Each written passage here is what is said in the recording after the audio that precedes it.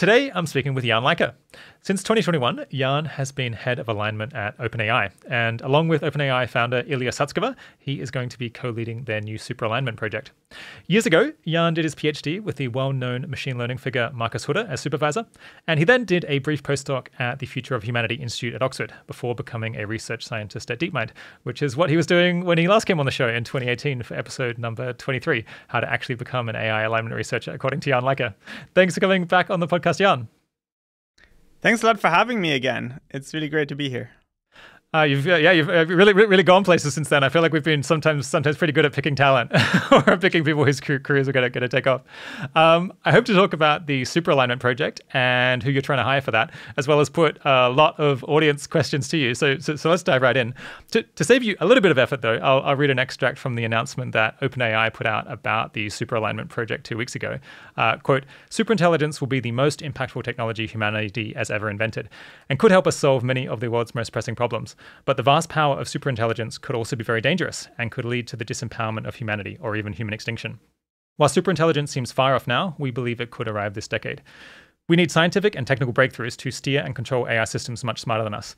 To solve this problem within 4 years, we're starting a new team, co-led by Ilya Sutskever and Jan Leike, and dedicating 20% of the compute we've secured to date to this effort. We're looking for excellent machine learning researchers and engineers to join us." Okay, so for listeners who haven't been following this much or possibly at all, can you fill us in on some more details of the project? Yeah, very happy to.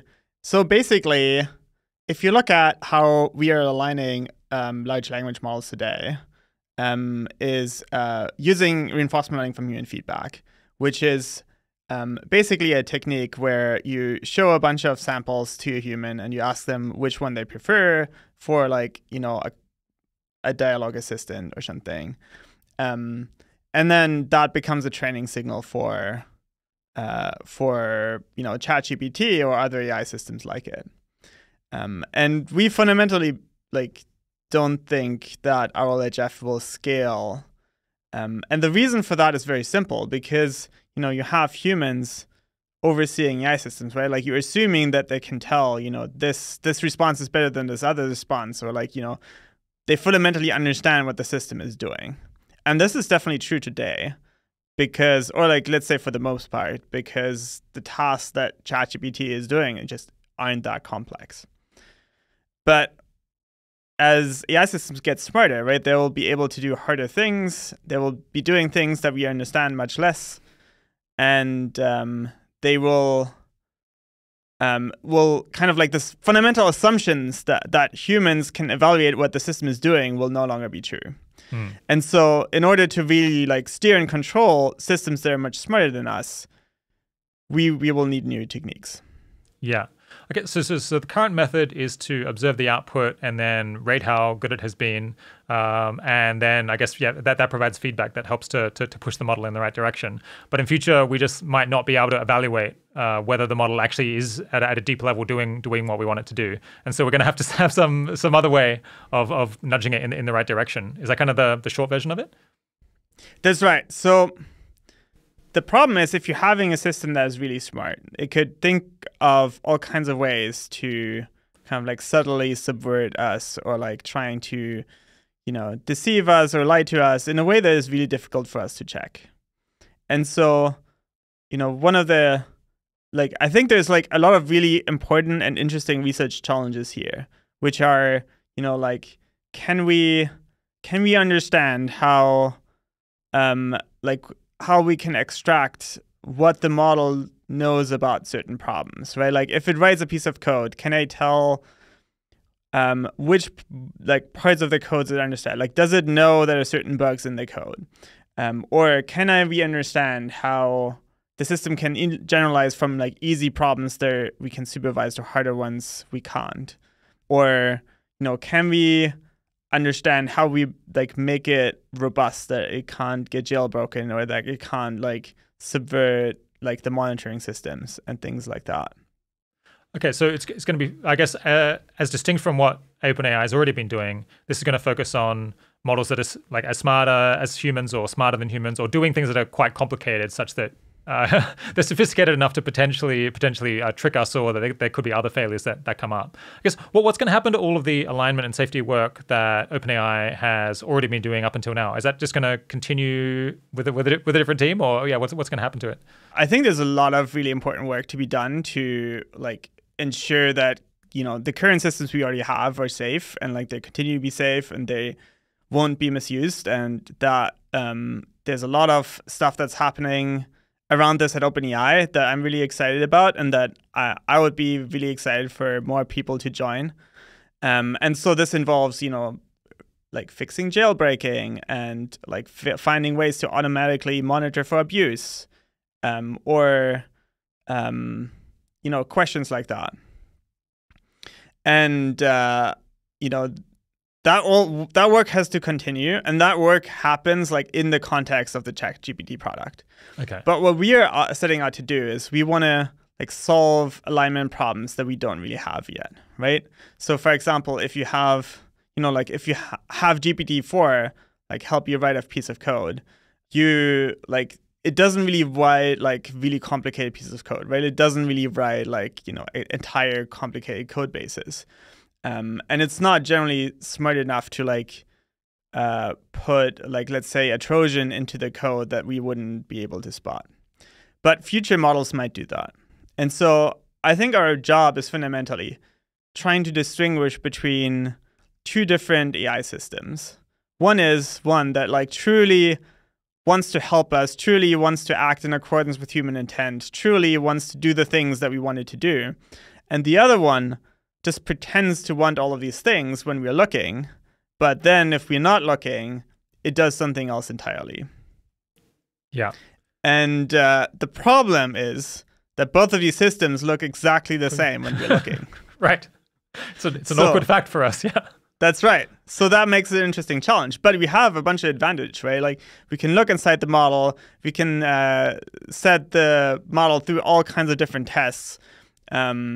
We can modify and do internals. We can erase the system's memory. We can see if it's consistent with other things it's saying in other situations, right? And so at the very least, you can make sure that it is a very coherent liar with itself. But we really want to do more than that, right? We have to solve the challenge of how do we know it is truly aligned? Yeah. It'd be a great science fiction book, I think, to imagine this scenario from the perspective of the AI, where it's much smarter than the people who are training it. But on the other hand, they can look inside its brain and give it all of these funny tests in order to try to check whether it's deceiving them. And what kind of strategies would you come up with as an agent to work around that? It's gonna be like a real cat and mouse game. Yeah. So I think it's important here that we're not picturing vastly powerful systems. So we're not going to picture systems that are vastly smarter than us. They might be better than us in some ways. For example, GPT-4 is much better at remembering facts, or it can speak more languages than any human. But it's also much worse in some ways, where it can't do arithmetic right, which is kind of embarrassing if you think about it. Well, I mean, I can't remember more than 7 numbers at a time, so I feel like that's we all have our own limitations, right? Jan? So I think the goal that we really want to aim for is we want to be able to align a system that is roughly as smart as the smartest humans who are doing alignment research. Yeah. Okay, let's zoom into that question a little bit, which is kind of this question of what would it take to not only align a system like that, but also to be confident that it is sufficiently aligned. And so basically, I think one useful way to think about it is you want to split your methods into two kind of general buckets, right? You have a bunch of training methods that train the system to be more aligned. And then you have validation methods that kind of calibrate your confidence about how aligned the system actually is. And as usual, when you do this train validation split in machine learning, you want to know that it is actually, there's no leakage of the validation set into the training set, right? Yeah. Can you? I guess the problem would be if if you're training the model on the same thing that you're using to check whether you've succeeded or not, then of course it could just become extremely good at doing that test, even though it's not good at the level, or it's not aligned in the broader sense. It's just kind of gerrymandered to not be to have its failures not picked up with your test. So you need to have the things that you use to get feedback on to train the model has to be fully separated from the things that you use to validate whether that training has succeeded. Is that the basic idea? That's right. You don't want to train on the test, you know? Yeah, right. That makes passing the test so easy. We'll come back to some of those details in a minute. But first, I had a couple of audience questions to put to you. We got a lot of submissions from listeners, particularly keen to hear clarifications from you. One listener asked why the target for solving this problem in 4 years. Is that roughly when Jan expects AGI to arrive? Great question.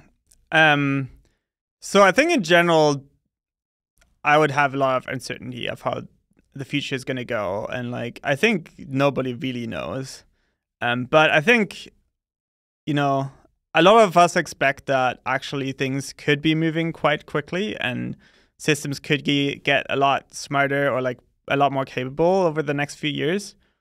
And we would really love to be ahead of that. We would really love to have solved this problem in advance of us actually having had to solve it, or at least ideally far in advance. And so this 4-year goal was picked as, kind of a middle ground between, we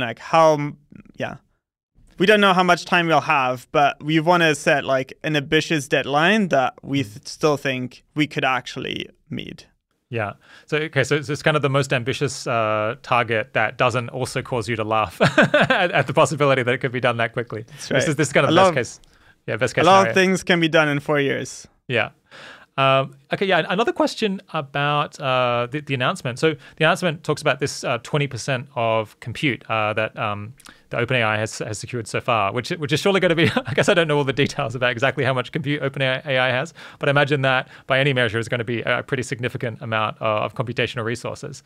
But one skeptical listener wanted me to, quote, dig deeper on the 20% compute stat. What is OpenAI's net change in investing in alignment with the Superalignment team, considering compute and headcount and funding? And maybe they're increasing investment in alignment, but are they increasing investment in capabilities as much or more? I suppose in particular, some people have pointed out that this is 20% of compute secured so far. And of course, amounts of compute are growing every year. So that might end up being smaller, small relative to 20% of all compute in future. Yeah, can you clarify this for us? Yeah, so the 20% compute secured so far number refers to everything we have access to right now and everything we've put purchase orders in for.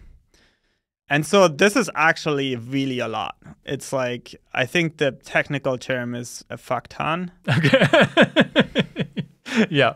It sounds like, I mean, given that you're building this team from scratch, you might have about the most compute per person or an extremely high compute per staff member, right? Yeah, but I think this is not the right way to think about it because it's compute that's allocated to solve the problem, not necessarily for this particular team. Okay, and so one way this could go is we develop some methods and then some other team that's really good at scaling stuff up, scales it up, and they spend actually a lot of it. Okay. I think another way is, I think it's not, the correct way to think about this is not what is it relative to capabilities. I think it's just what is it relative to other investments in alignment, and in terms of how much we've been investing so far, I think this is a really significant step up, not just a 3x, but a lot more than that. And I think also it shows that OpenAI is actually really, really serious about this problem and really putting resources behind solving it. And they wouldn't have to have made that commitment, right? Nobody forced them to. Yeah. I suppose if you use up this 20%, do you think it will be relatively straightforward to get access to additional compute commitments that come out in future years as well? Yeah. So I would be pretty confident if we have a good plan how to spend more compute, and we're if we have this much more, we could do this much better on alignment or something. I think we can make a really, really strong case for, and I think there'll be a lot more compute. If that's what it comes down to. Basically, I think that's like the best world to be in. If all you need to solve the problem is like to go around asking for more GPUs, I think we've mostly won, honestly. Yeah. Why is it so important for this project to have access to a lot of compute?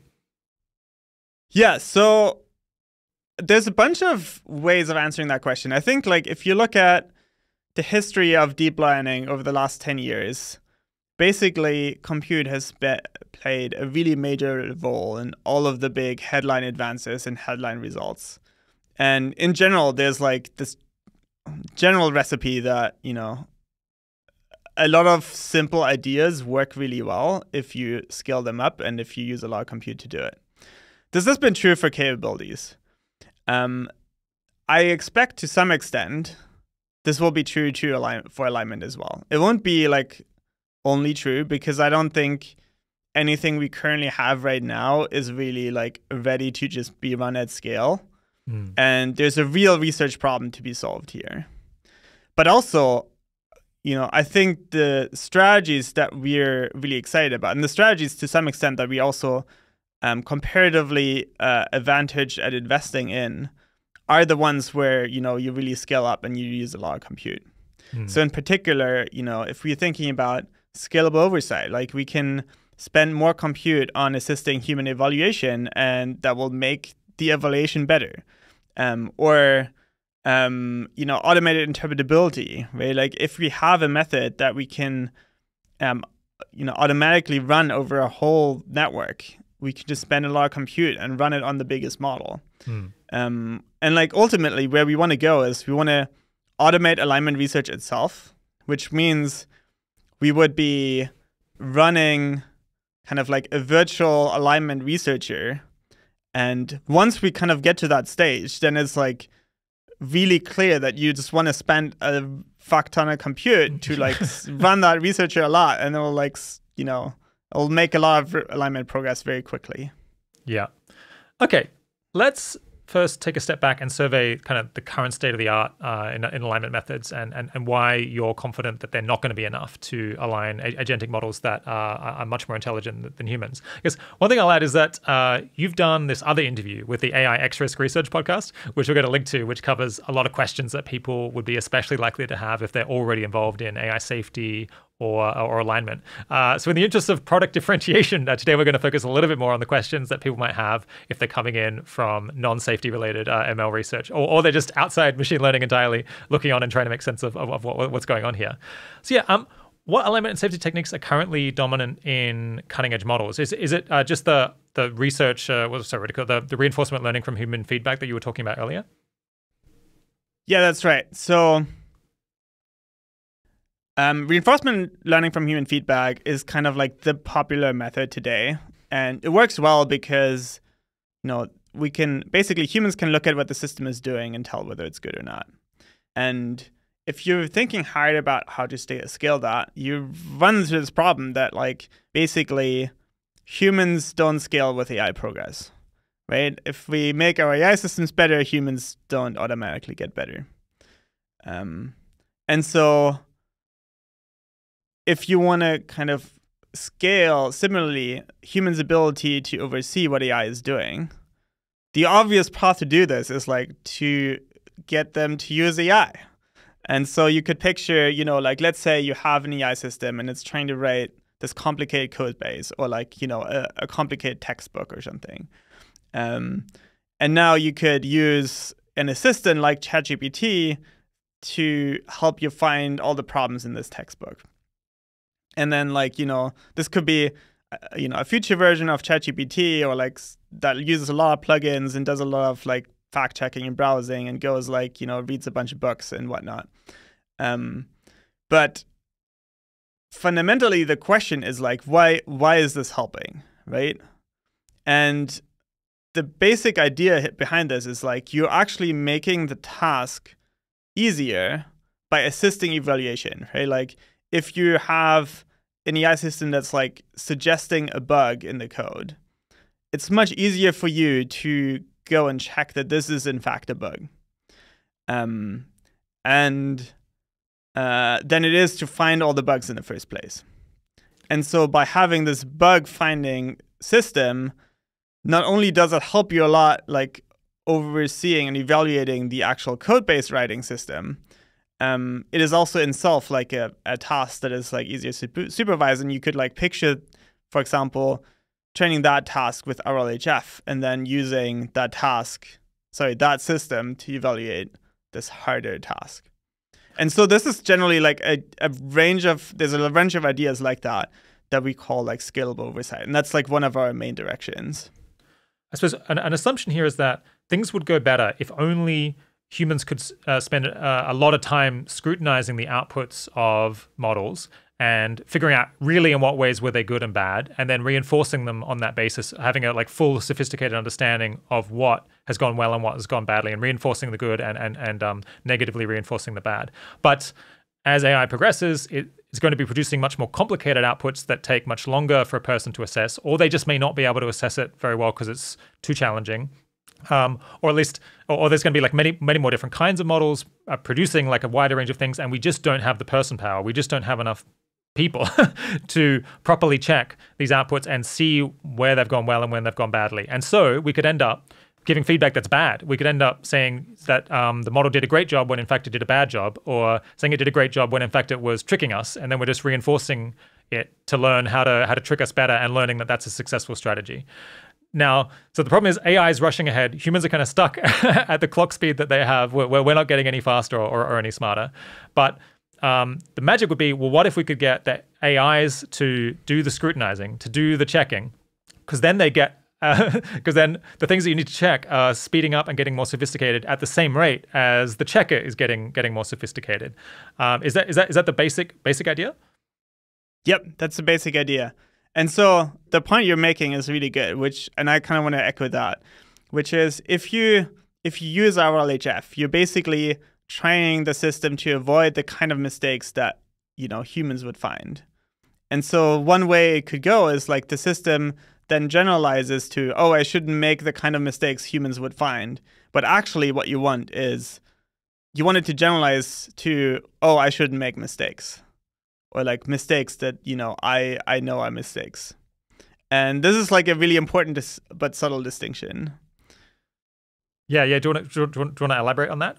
So they come apart when we give inaccurate feedback. Is the idea that if our feedback were always accurate, in the sense that we only say a good job has been done when a good job truly has been done, and that's what we would think if we just like knew everything, if we were incredibly brilliant ourselves, then you can't get this coming apart between like doing the right thing and avoiding mistakes that are visible to the assessor. That's right. But I don't know if I don't know about you, but I find it so hard to like actually like, we don't have access to ground truth, right? Like we don't know what's actually true. If you give me a complicated code, there's no way I'm going to find all the bugs, right? Like it is just too difficult. But this is like also core part of the challenge, right? Like if you have an AI system that writes a lot of code, which I expect will happen in the future, people will want to run that code. And so how do we know that, AI systems aren't secretly placing, backdoors or Trojans or like other security vulnerabilities into the code that they know will miss because, we've trained them with a feedback signal that tells them what kind of bugs we spot and we miss. I see. So, what, in order to make this whole thing work, what do we need that we currently don't have? Yeah, so I kind of tease a little bit like, the scalable oversight idea. There's a bunch of other puzzle pieces that we're really excited about that we think are going to be crucial here. The other one is kind of like understanding generalization, right? Like, can we kind of really predict and improve how our models generalize from easy questions that we can supervise well to hard questions that we can't? Or, like if we, in other words, right, like how can we get them to generalize like the thing that we actually want, which is don't write bugs, and not this thing that the nearby thing that is basically consistent with all the evidence, which is don't write bugs that humans find. And so I think this is like a really interesting and important question, but it's also like, it feels like one of these like core machine learning questions that is like about how neural networks really work. It's kind of puzzling that there's so little work that has actually been done on this question. Another puzzle piece that might be really important is interpretability, right? Like, these models are, we in a sense, we have like the perfect brain scanners for neural networks, for like artificial neural networks, right? We can like measure them at perfect precision at like every like minuscule time interval, and we can make arbitrary like precise modifications to them. And that's like a really powerful tool. And so in some sense, they're like completely open boxes that we just don't understand how they actually work. And so it would be kind of crazy not to look inside and like try to understand what's going on and like, answer questions just like, what is the reward model that used to train ChatGPT? What is it actually paying attention to? Like, how does it decide what is rewarded and what is not rewarded? We know very little about that. We know almost nothing. That seems crazy. That's crazy. We should really know that. I've said that on the show before, that it's just bananas that we don't understand the incentive structure, or like, how does it think about like what it's trying to do? Yeah, I mean, like, and it's like right there. You just stare at it, and like, it's a hard problem, but I think we can make real progress on that. And then like there's other questions like, can we like, how can we actually make the model really robust, right? Like, so one example is, that we found with the InstructGPT paper, is that like we trained it on basically a data set that was almost exclusively English, and it can follow instructions in other languages, right? Like, I can ask it something in German and we'll still do it. Sometimes it might answer in English, which is also kind of weird. What's going on there? And then another example is the jailbreaking, right? Like, you've seen all of this with GPT-4. You can make these like pretty simple prompts and then trick the model into doing a task it was trained not to do, and like it's not supposed to do. So in some ways, it's not generalized, I shouldn't do bad stuff. It's just, it's generalized in some other way. Like, what's going on there? Like, why don't we understand that? Yeah, what is the lesson that it's learning if it's not if it's not learning like don't help people commit crimes? Instead, it's just learning don't help people commit crimes unless you're in a play. How is it not getting these concepts? Yep. And like, it seems like humans can do this well. So, why? I mean, humans don't do it perfectly, but like, what's the difference here? Yeah. And so, this is another aspect of generalization that I think it'll be really important for, like, it could be really useful for us to understand.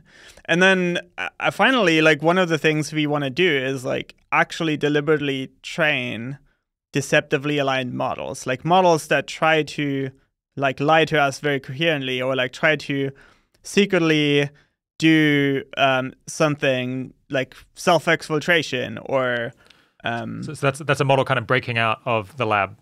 That's right.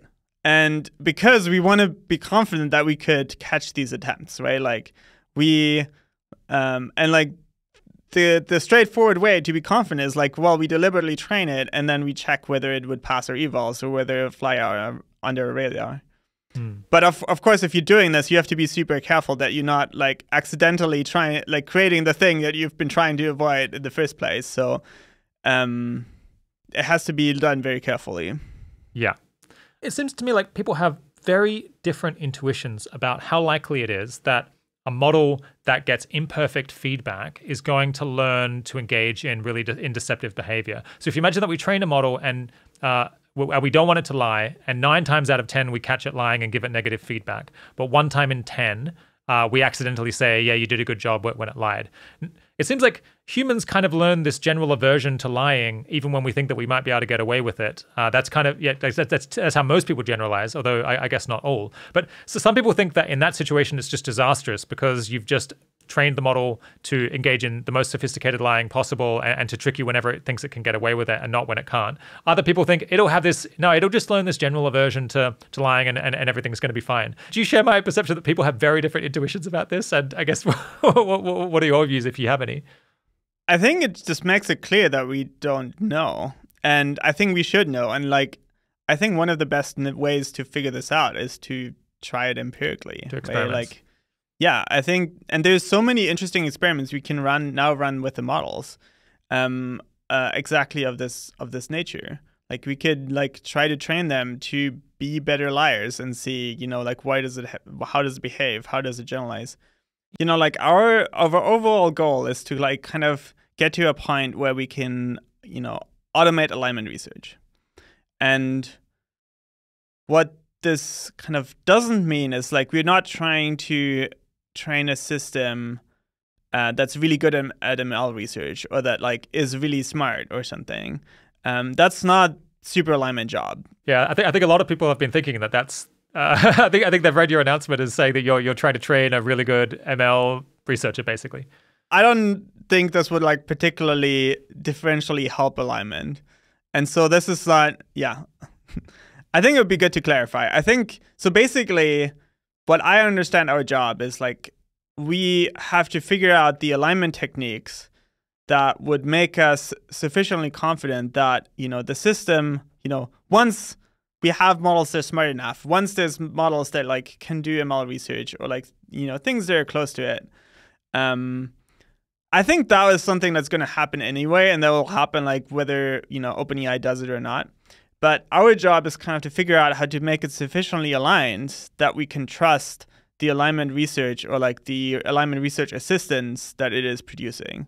Because essentially, if you're kind of like asking this system to help you in your alignment research, there's like this big opportunity for the system to kind of like influence or try to nudge us into believing certain techniques are really good that actually aren't, and thus like let that system or future systems gain power over humans in a way that we actually don't want and that isn't aligned with us. And so like what we ultimately need to do is figure out like how to make that system sufficiently aligned that we can actually trust it.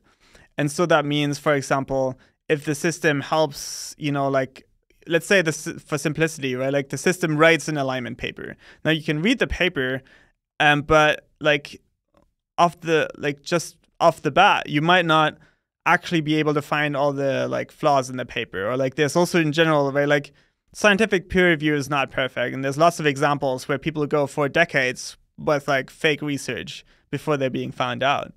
And so this is something that we have to really figure out how to avoid. So because alignment research or scientific research in general is a difficult task that humans aren't that good at evaluating, at least not if you like don't have a lot of time to do it. The question then becomes, what kind of alignment techniques do we need in order to be sufficiently confident that this is the case? So let me give you some examples. So on scalable oversight, one of the goals that we could think about is like, let's say we want to get really good at finding all the bugs in code that the model knows about. And so how do we do this? One path could be like we're training a model that introduces bugs in code, and then we can see whether our scalable oversight can catch it. And I'm happy to go into like what kind of scalable oversight we could do here, but I think on the high level, right, there's lots of different ideas, and we should just try them all and like see which ones work empirically. And that's why it's important to like measure whether or not it's working, or measure whether we are making progress in scalable oversight. And so by training these systems to introduce bugs, the system will like kind of be aware of the bugs it's introducing, right? And so the question then is like, if an AI-assisted human can find the bug, then we're good. Or like, do we want to measure like how often they will find it, or like how easy is it for us to introduce bugs that the scalable oversight doesn't find? Another path is what we call the discriminator critique gap, where basically we train a model to be a discriminator between buggy code and non-buggy code, which we can generate manually or generate automatically. And then we compare that to, let's say, a critique model that is prompted to describe all the bugs it can find. And so if you end up with a bunch of code samples that the discriminator kind of like flags as fishy, but the critique model doesn't point you to the bug that is going on there, then there's like something about the code the model is aware of that you're not finding. And so I think by understanding, how do you know that they're both aware of it? It's because they were similar. They were trained in the same way somehow. So I'm like right now I'm picturing using the same base model for both the discriminator and the critique model. Got it. Yeah. And so like by looking at this in detail, right, you can like get some empirical measurements for like how often does it actually happen that like there is something buggy about the code that the model kind of like doesn't tell you. And then you can do it adversarially, so you're not just measuring in the average case. And I think that's a really promising path, not only to like measure we're making progress in skill oversight, because you can picture if you can catch more of these kind of bugs that the model like is aware of, then you've made skill oversight better. But also like if you actually nail this, right, and you're like, oh, we get to the point where we can be super confident that if there was something fishy about the code, like there's some problem with the code the model is aware of, you find out, that would make you so much more comfortable with then like actually executing the code to see what happens. Yeah. Okay, just to back up a second. The basic idea is machine learning models that are capable of doing AI research are coming, whether we want it or not. I mean, many people are nervous about that because it could set up this recursive self-improvement loop. So there could be good reasons to maybe delay that moment a bit, but we're not going to be able to probably to delay that forever. And so what we want to do when that moment comes is, firstly, know ways that we can use models with those capabilities to do alignment research as well as just non-alignment machine learning research. And also, essentially, it's very essential that we be able to get to a place where we believe that these models are trustworthy enough that we can kind of believe that use the help that they're giving us on improving our alignment research from the stage that it's at. We both need to be able to figure out how we can get them to be sufficiently trustworthy that we can use those outputs, and also to be able to know that we've succeeded at doing that, so that we in fact do. That's the long and the short of it? Yeah, like in general, like I want to be agnostic towards like when exactly this is possible, right? Like when will there be automated machine learning research, or like when will models be so smart that they can do that? And like there might be delays, there might be all kinds of reasons why it happens later than sooner. The thing I really want to do is I want to be ready to use these systems for alignment research once that becomes possible. And so what we don't want to do is like, we don't want to like accelerate this or like make it happen sooner, because it will happen soon enough, I think. But we don't like, we want to be ready to then use them for alignment research and like be ready to like kind of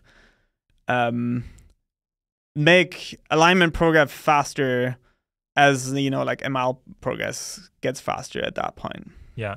I think an important part of the vision to keep in mind is that it might be extremely difficult to align and figure out the trustworthiness of an AI that is just extraordinarily above human capabilities. That is, truly extraordinarily super intelligent, because it's going to have so many different ways of tricking you.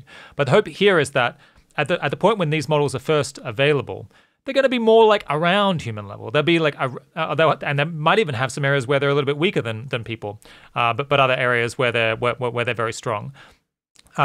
But because they're not going to be so incredibly capable, it might be easier to figure out whether we can trust them, because they're not going to have so many options in their space of actions, and they might be somewhat more scrutable, because the actual things that they're doing in their mind are closer to maybe what we're doing than what a kind of planet-sized mind might be able to do. Well, I think many people they might have a bunch of skepticism about this, because they think, well, it's smarter than us, so it's going to always be able to run rings around us.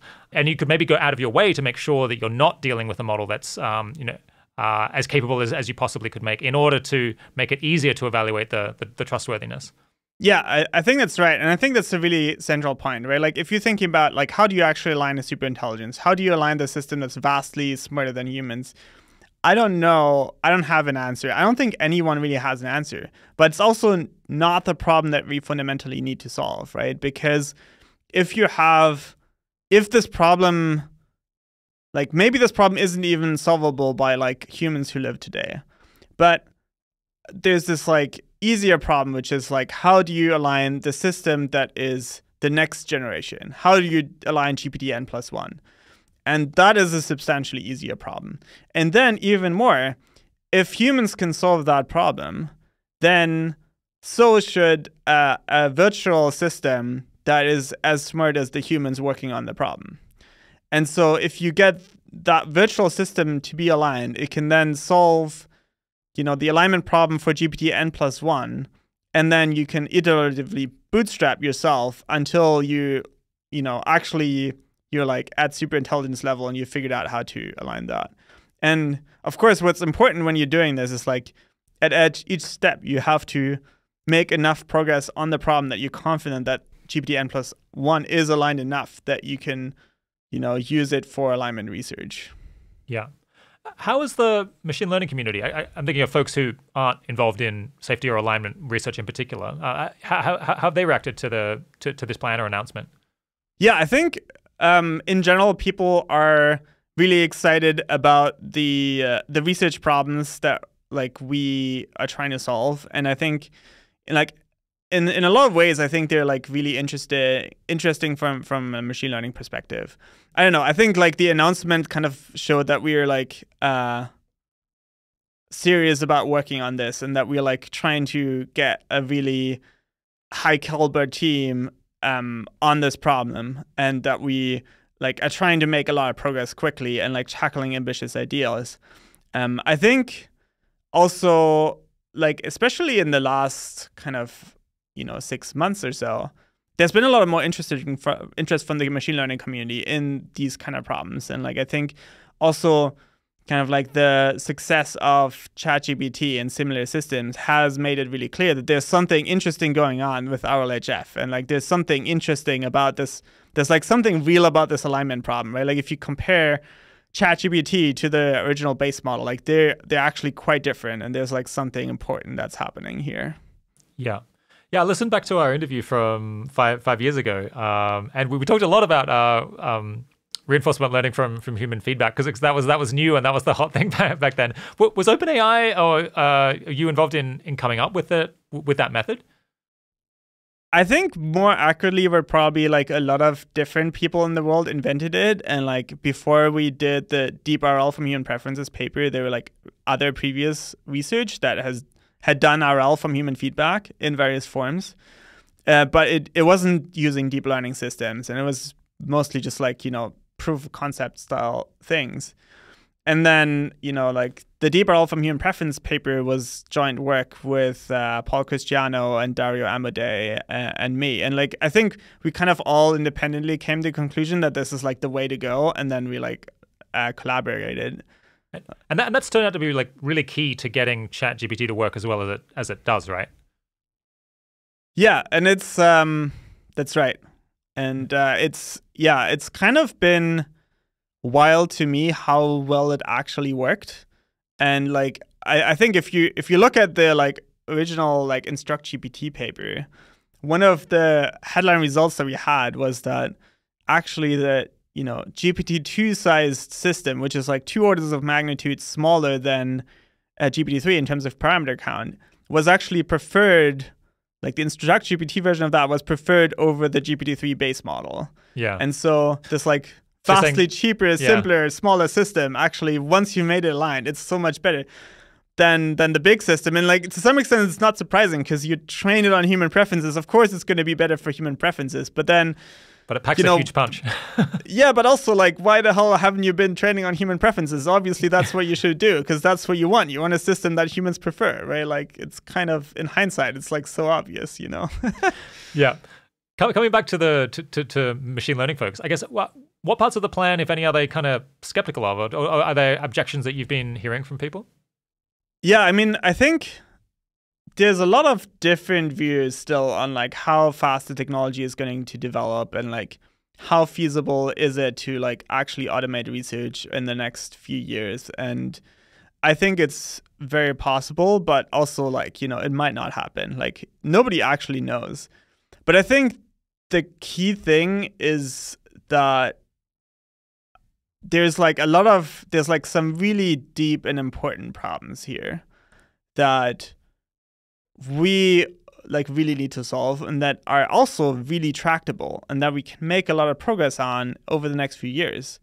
And in fact, by doing this, that like this could be incredibly impactful work because, these are going to be techniques that will shape, like future versions of ChatGPT and future versions of AI systems that are actually widely applied and like do lots of tasks in the economy. And there's a lot of kind of like much easier signals that you could optimize, right? You could optimize AI systems to like maximize customer purchases or to maximize attention. And like we've seen like glimpses of that looks like over the last, decade or so. And like a lot of people don't like that. And it's like, it is signals that are fundamentally easy to measure, but they're not aligned with humans or like what humans actually want or like long-term human flourishing.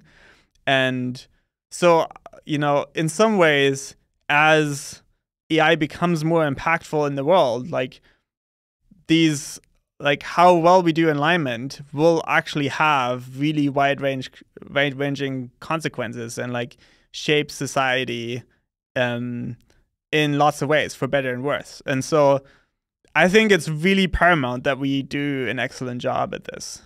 Okay, so you mentioned a couple of different ways that things might get automated or ways that you might be able to use these ML tools. So there was scalable oversight and generalization and interpretability. I think I don't fully get what generalization is as a cluster. Is it possible to explain that again and maybe elaborate a bit more?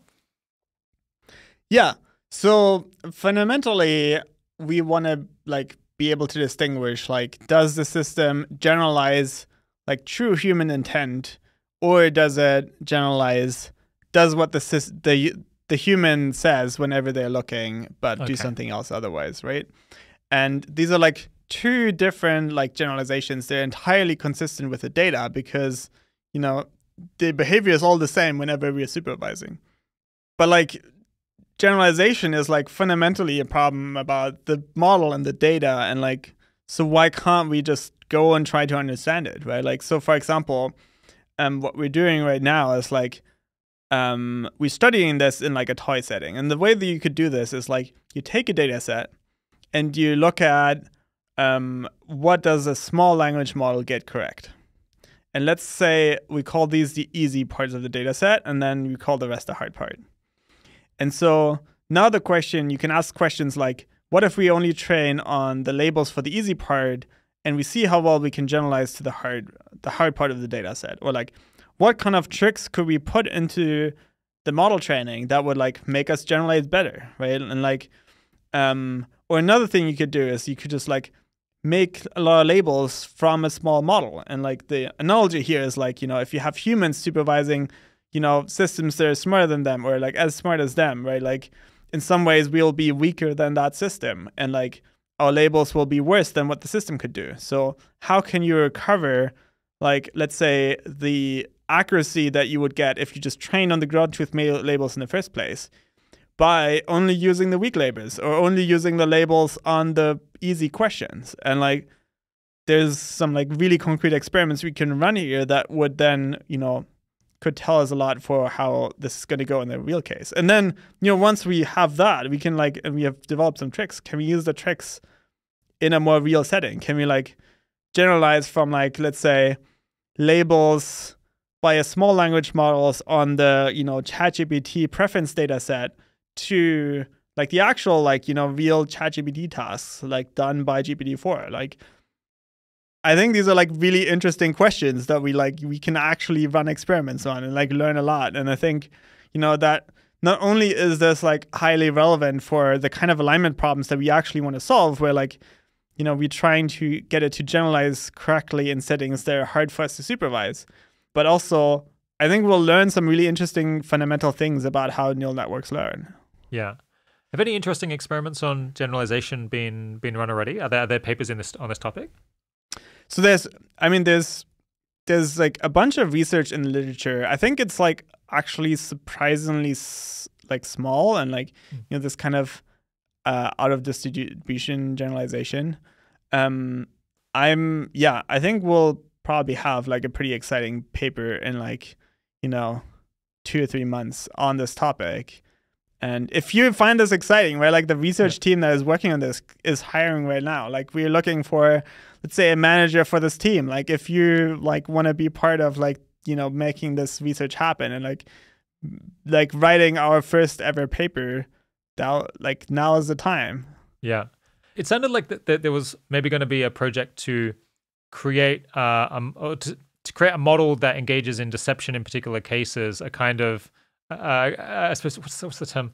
We need. It feels like we need an E. coli or we need a Drosophila. So it's like a model organism of like bad behavior in order to be able to study it and see like when does it appear, under what conditions, how can you reduce it? Is that part of this whole agenda? Yeah, I actually really like how you describe it, and so kind of we called it adversarial testing, which is like maybe a lot more mundane, but like the goal here would be like if we can train, like if we deliberately train a model that is deceptive or like tries to deceive us, but like maybe in a really mundane way, like maybe it just like tries to run a specific Python function that does nothing actually, but like we can really easily measure whether it succeeded at doing so in a way that like invaded other oversight techniques we're using.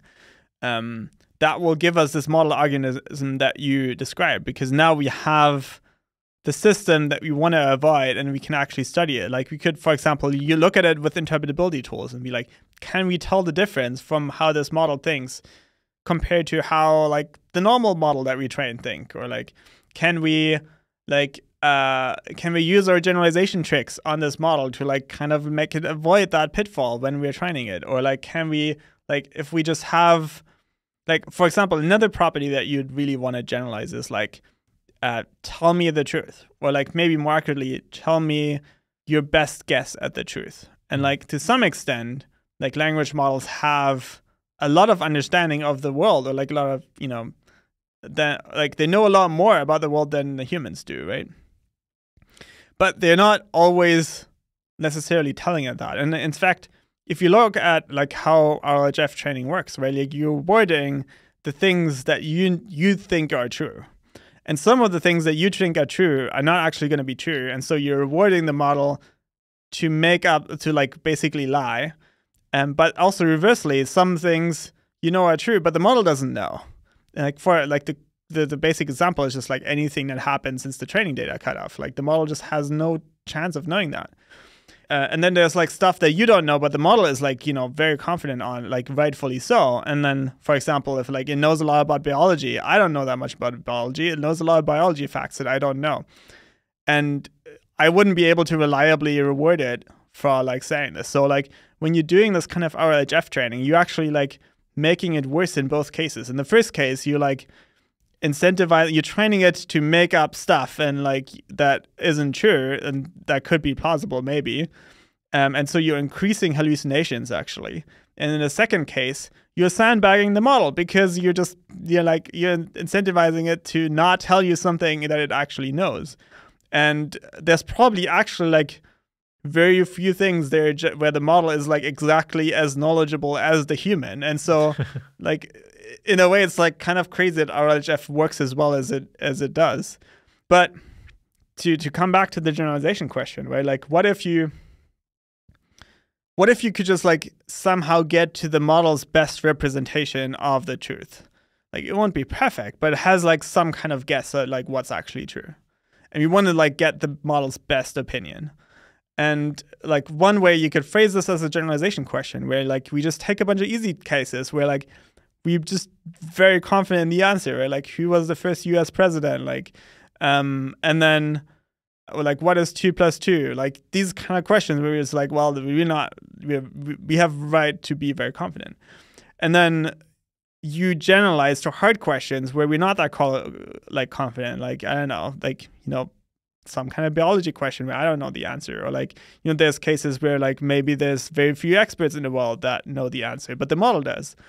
And if you nail that, now you can use your model for like as a reward model, or for like monitoring or oversight, where you ask it like, is there a secret hidden flaw in this code, or is there like kind of any bugs I should be aware of, or like is there like is the behavior of this other model like potentially an attempt at like deceiving us, or self-exfiltration, or like any of these other things that we are worried about. And if we can nail that problem, we can make a lot of progress there, and that would be very useful. Yeah. Okay. Yeah. Let's talk a little bit more about interpretability. I guess to tell you what I'm at with interpretability, it's very impressive and interesting that people have managed to figure out, what algorithms are these neural networks working in order to perceive a particular texture in an image, or in order to do a particular piece of inference within a sentence, or in order to figure out what's the name and how do I make sure that the name is consistent. But then I feel like I'm not sure how that would help me to align a system, because it's just like all of these like quite small things, and it doesn't feel like it's adding up to telling me what is the goals and the intentions of this model. I guess Ajaya Kotra pointed out in my interview with her a few months ago that you could potentially do a much higher level of interpretability, where you would get a model to tell you the truth a bunch of times and lie to you a bunch of times, and then see what parts of the network kind of light up when it's in deceptive mode, when it's engaged in lying. And that maybe like having interpretability at that higher level of behavior could turn out to be, maybe that would be straightforward to figure out. And that sounds like it could be super helpful. But yeah, what sort of lines of attack on interpretability that would be useful do you think you might be able to, partially or automate? Ultimately, you kind of like you probably just want kind of both aspects of this, right? Like you want something that like really works on the minute detail of how the model works, so that you don't miss anything important. But at the same time, you like have to look across the network, and like, because like the thing you're looking for might be anywhere.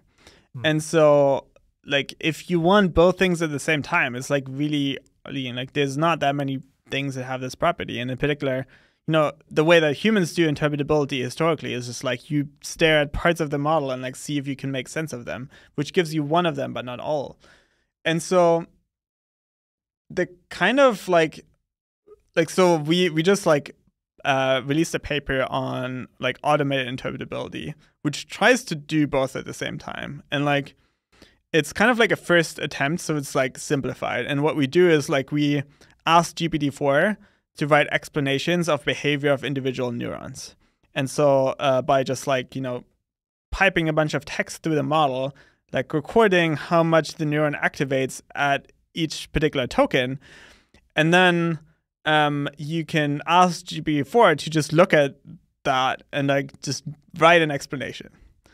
And on average, these explanations are not very good. Sometimes they're good, and sometimes they're interesting. And this is like how, for example, we found the Canada neuron that like fires at a like Canada related concepts. And this is something GPT-4 understood and pointed out, and just like like wrote this explanation. And then even more, you can measure how good these explanations are, where you like run them on a held out piece of text and get GPT-4 to predict how a human would label the activations based on the explanation alone. And now you have two things, right? Like you have this automated like explanation writing thing, and then you have the automatic scoring function. And now you're in business, because A, you can optimize the score function, and you can like, do all kinds of things. Like, for example, we did like iterative refinements where like you critique or you revise and the explanations, and they will get higher on the score function. And at the same time, you can also improve your score function by like having it more accurately model how humans would predict how the neuron would activate, or like having like plugging in a more capable model. And there's like some problems with this approach too. And like, for example, like neurons are probably not the right level of like abstraction that you want to interpret the model in, because neurons do a lot of different things. Like this is what people call polysemanticity. and it's hard to write an explanation that like covers all of the cases. But one thing that's really nice is like you can really run this at scale. And so we like ran it over all neurons in GPT-2. And like that's a lot of neurons. It was like 300,000 neurons, and you get a lot of text, and you can like then sift through it, and you can like try to look for certain things. But you could also you could theoretically like run this on GPT-4. It would be really expensive, and then presently it wouldn't be worth it because the explanations just aren't good enough. But it has this nice aspect where like you're really looking at every part of the model. Like you're really looking literally at every neuron and like trying to explain what it does. And at the same time, you're running over the whole model. Like it's all like every neuron will be tries to explain every neuron. And so if we have a technique like that that actually works really well, that would be a complete game changer. Yeah. Okay, so it's part of the idea here that, you know, having a whole team of humans laboriously figure out that there's a neuron that corresponds with Canada is not very satisfying. It's not clear where we get from that. But if you could automate it such that you had the equivalent of thousands of millions of staff basically scrutinizing and trying to figure out what each part of the neural network was doing, which you might be able to do if you could automate it, then maybe that would add up to an interesting picture, because you could really see, well, it's like here's the 100 concepts that were activated when this answer was being generated. You know, it was Canada, but it was also also a particular person and a particular place and a particular attitude maybe, and that really would actually help you to understand on some more intuitive human level what was going on. Yeah, exactly. And I think it's a really nice aspect of this is also that it kind of gives you a glimpse of what like future automated alignment research could be like, right? Like it's like really, you can run this at a large scale. You can like dump a lot of compute into it, and you can do various like traditional capability tricks to make it better. But also like the task that it actually does is like not exactly the task that a human had previously done, right? Like we didn't hire a bunch of humans who like meticulously goes to the neurons in the model and like try to write explanations. Like that was never an option because it never made sense before. Right. Is it the case that a particular model is best or has a particular advantage at explaining itself? It feels intuitive to me that GPT-4 in some sense might have its best understanding of GPT-4's neurons, and so I don't know. Could you look at your neurons and explain them? It seems hard. No, okay, but and also but the intuition is coming from if someone noticed that I had like a whole lot of different concepts were associated for me and I would bring them up at the same time, and someone said, you know, what does Canada and the color brown and like maple syrup have in common? I'm like, well, that's back. I messed up that explanation. I mean, but I know like what things are related to me in my own mind, even if I can't look at the neurons. Yeah, and also like there's like this really cool like thought experiments here where like, let's say you had a perfect brain scanner on your brain that was like perfectly like, you know, with no lag time, and you would just stare at it while you're thinking about stuff. Like, of course, it would be a very trippy experience, but also like it would probably actually let you figure out how your brain works in a bunch of ways. By just like sitting there and trying to think about stuff and then seeing what happens in your brain. And that would just be wild. And like, you know, humans can't do that. We don't have the brain scanners, but like you could literally do that with GPT-4. Yeah. Okay. I suppose the skeptic might say, we're going to figure out at the granular level what functions maybe some of these neurons are serving or what concepts they correspond to, so on. But then it feels like there's further steps missing before we can use that to really figure out whether a model is aligned. Yep. Do you have any ideas for like what those further steps would be? Yeah, and in particular, the kind of like interpretability seems very hard. Like it's hard because there's no a priori reason why the model should be like using very human-like concepts to think about stuff. Human-like concepts are probably somewhere in there because they just empirically useful, right? Like that's why we use them, and that's why like we've pointed to them. And so they're probably in there. And like there's some concepts that are particularly interesting for alignment research that we would want to be looking for it. Like deception and lying and like, other things like that, you know, are pretty critical how we want to solve this problem. And so if you had some kind of way of like automatically surfacing them, I think that would be a big win. I think also in general, like I think interpretability is a really good candidate for like a validation technique where we are like, let's say we've like, figured out scalable oversight, or like we have a scalable oversight technique we're like really excited about, and we like use it to align a model. And then we're like, now we're at this question where we're like, we want to know how good of a job we've done, and using the same kind of technique is not good enough. And interpretability, you can then come in and like, if you have tools that work really well, you could try to come in and like ask the question of like, can we find any evidence of like deceptive alignment or deception, or like, plotting against, humans, or like trying to figure out how to self-exfiltrate inside the model. And if we do, that's a really bad sign, and we shouldn't just like, train it out. Like you can't train against the interpretability tools, right? Like you will just make them useless, or that's likely what will happen. But it's like a validation technique where like if you don't find that, like, and you have good techniques that could find it, like that's some evidence that it is actually like, as aligned as you think it is. And at the same time, like if we really nail interpretability, so in this sense, like, and any amount of interpretability progress you can make, I think can be like really helpful for this kind of stuff.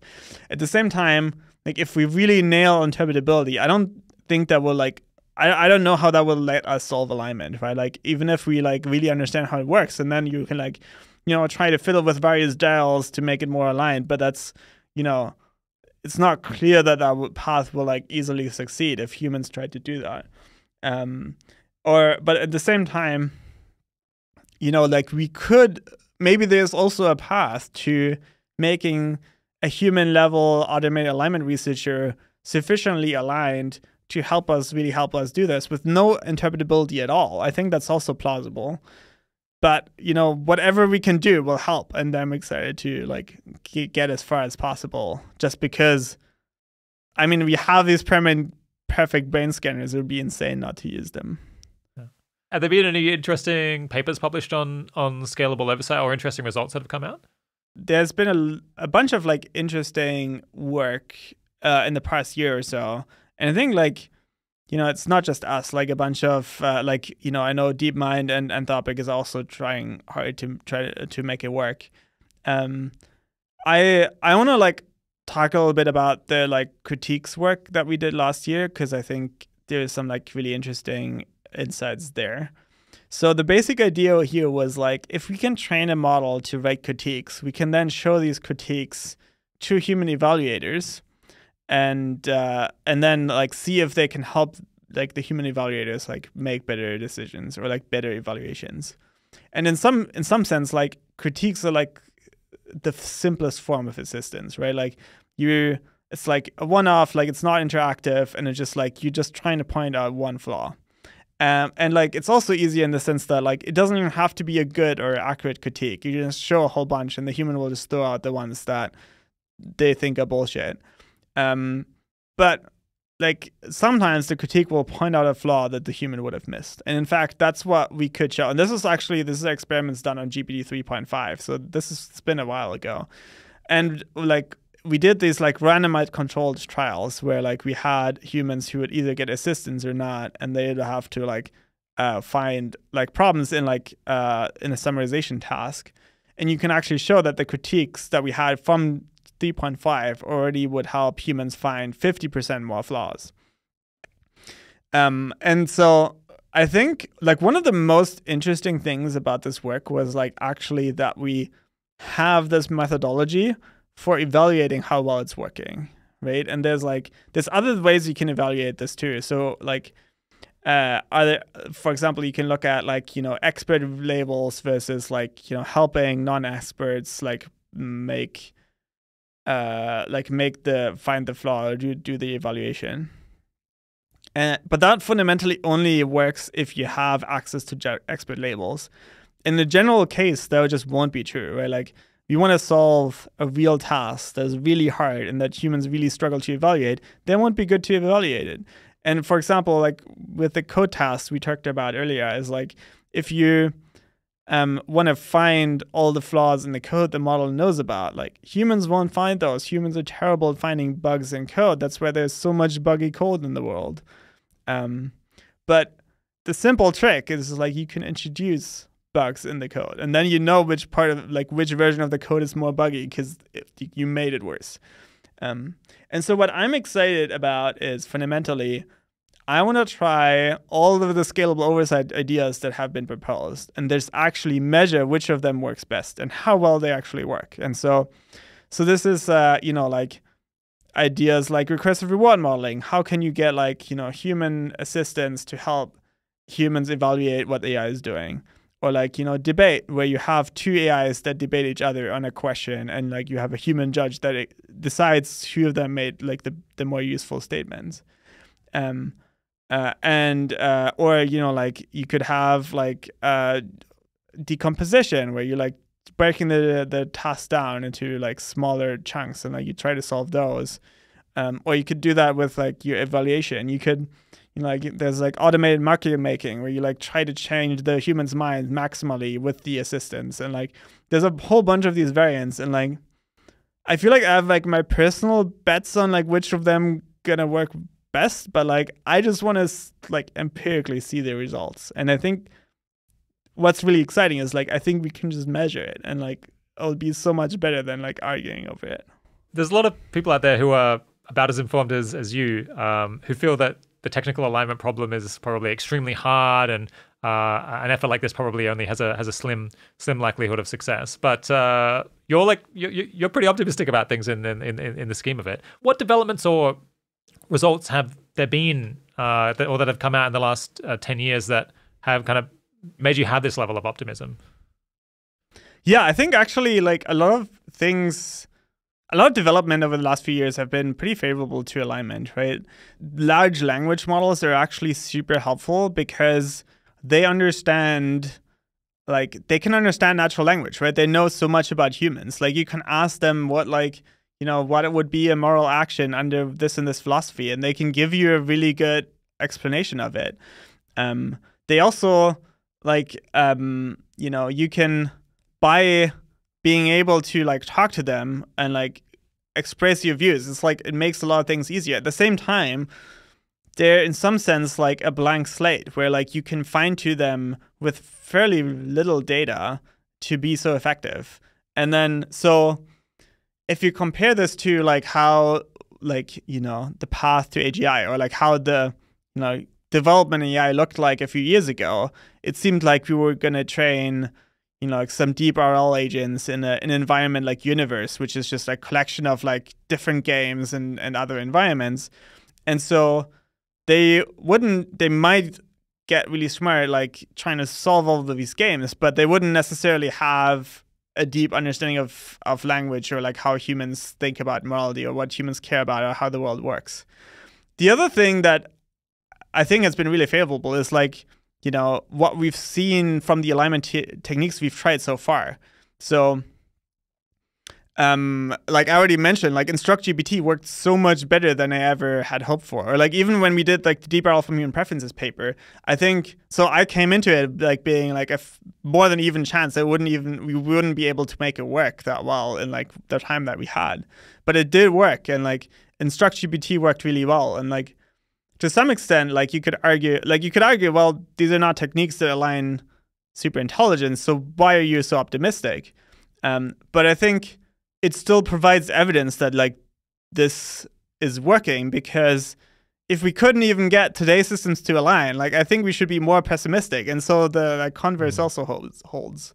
Right. I guess, so a skeptic might say, we've seen improvement in our prospects of these models knowing what it is that we want, or knowing what it is that we care about. But maybe we haven't seen evidence that they're going to care about what we care about. So they might, so the worry would be, the model's going to know perfectly well what you're asking for, but that doesn't mean that it shares your goal. It could pretend that it's doing that right up until the moment that it flips out on you. Have we seen any evidence for this second thing, that the models actually share our goals, or is that's still kind of a black box? I mean, I think this is a really important point, and I think that's pretty central to some of the main worries about why alignment might not go well. I do still think that like the models actually understanding what we want is an important first step. Yeah. But then like the main question becomes, how do you get them to care? And that's like the problem that we're trying to figure out. But like the first one is like, I mean, it's great if you already have that. Yeah. Would you venture to say what your, I guess most people call it P-doom, or what's the probability that you'd assign to a very bad outcome from AI? And has that gone up or down over the last year? I don't think it's a really useful question, because I think, at least I personally feel like my answer would depend a lot more on my current mood than like any actual property of the world. And like, I think in some ways, right, like, I think what's definitely true is like the future with AI could go really, really well, or it could like go really badly.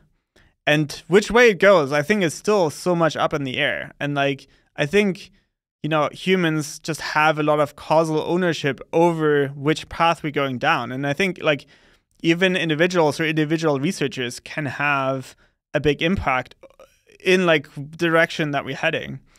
And so I think that's the much more important question to focus on. And then if you actually wanted to give a probability of doom, like I think the reason why it's so hard is like because there's so many different scenarios of how the future could go. And like if you want to have an accurate probability, you need to like integrate over this large space. And like I don't think that's fundamentally helpful. I think what's important is like how much can we make things better, and like what are the best paths to do this? Yeah. Yeah, I didn't spend a lot of time trying to precisely pin down my personal P-doom, because I suppose I feel my guess is that it's more than 10%, less than 90%. So it's incredibly important that we work to lower that number, but it's not so high that we're completely screwed and that there's and there's no hope. And kind of within that range, it doesn't seem like it's going to affect my decisions on a day-to-day basis all that much. So I'm just kind of happy to leave it there. Yeah, I think that's probably the range I would give too. But if you want to, so you asked me why am I optimistic, and like I want to give you a bunch more reasons, because I think there's a lot of reasons, and I think also, I think fundamentally the most important thing is that I think alignment is tractable. I think we can actually make a lot of progress if we focus on it and we put a lot of effort into it. And I think, you know, like there's a lot of research progress to be made that we can like actually make with a small dedicated team over the course of a year or 4. Honestly, it really feels like we have a real angle of attack on the problem. Yeah. That we can like actually iterate on, we can actually build towards. And I think it's like pretty likely gonna work, actually. And that's really, really wild, and it's really, really exciting.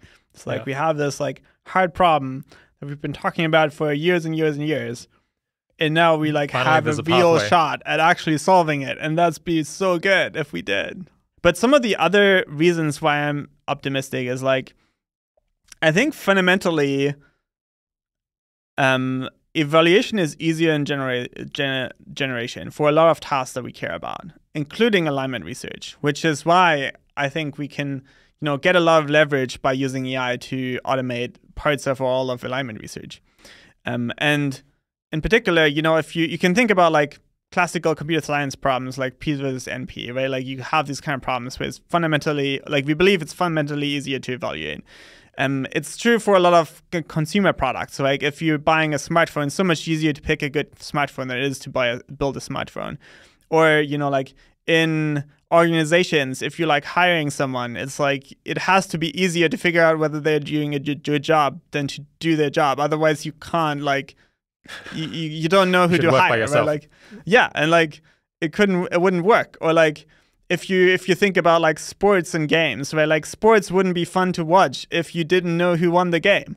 And like, it's like, it can be hard to figure out like, was the current move a good move, but you'll find out later. And that's what makes it exciting, right? Like you don't know whether you have like this tension of like, this was an interesting move. What's going to happen?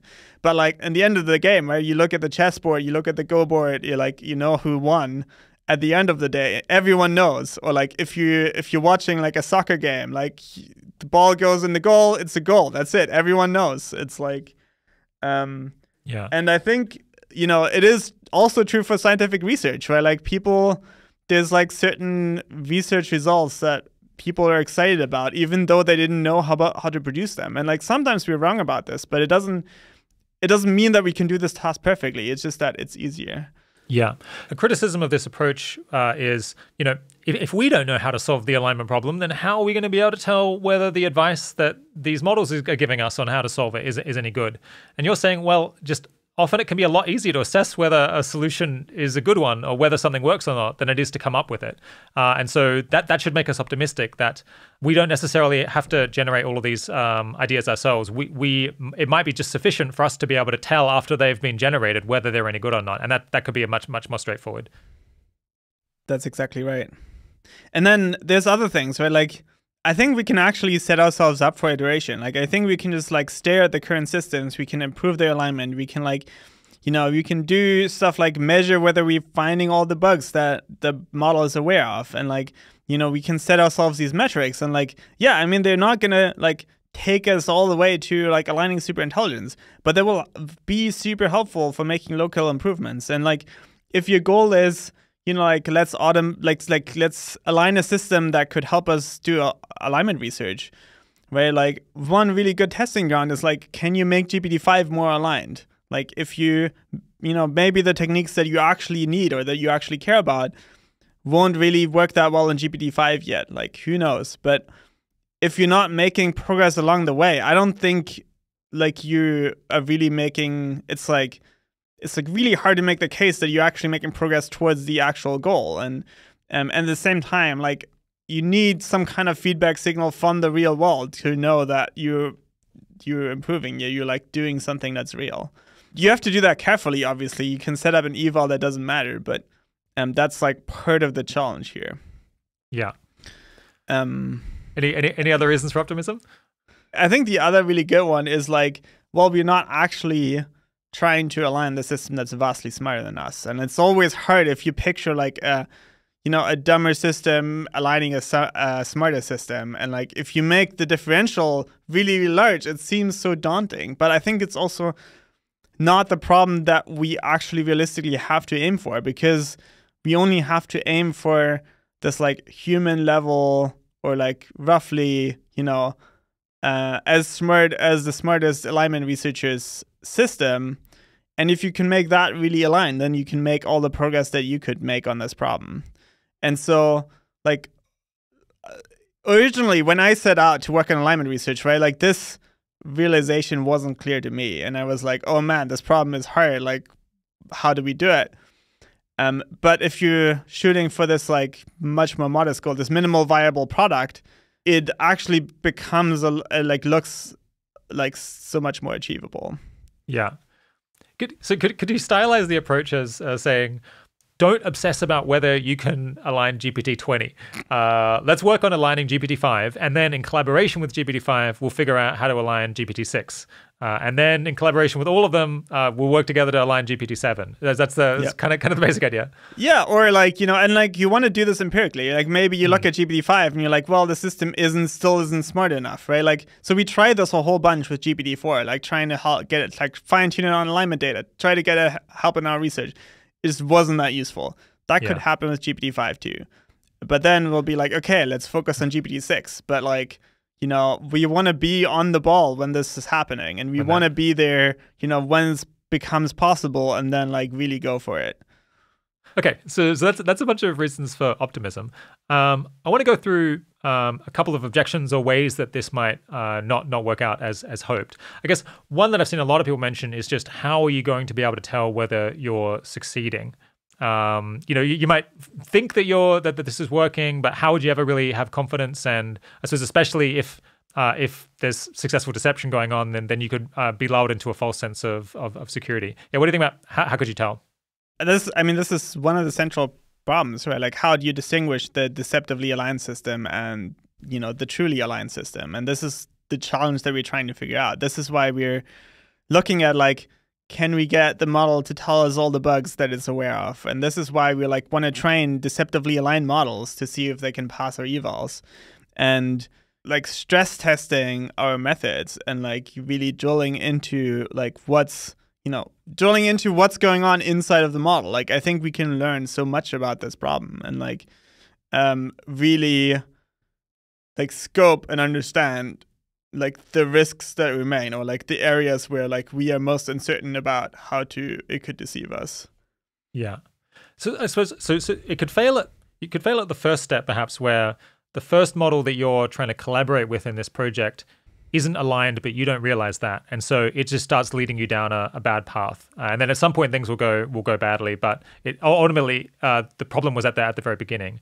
And then I guess you could also start out well, but then not be able to tell whether the further iterations are going in the right direction. Like problems could creep in there, and you're not noticing them, and so that could lead you down a bad path.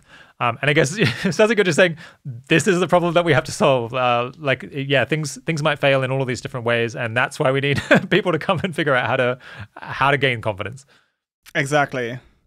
And I think like fundamentally, the thing I'm much more worried about the question, can we really precisely know how aligned the system is, than I am about the question of like, how can we make it more aligned? Because I think a lot of the risks come from uncertainty about how aligned the system actually is.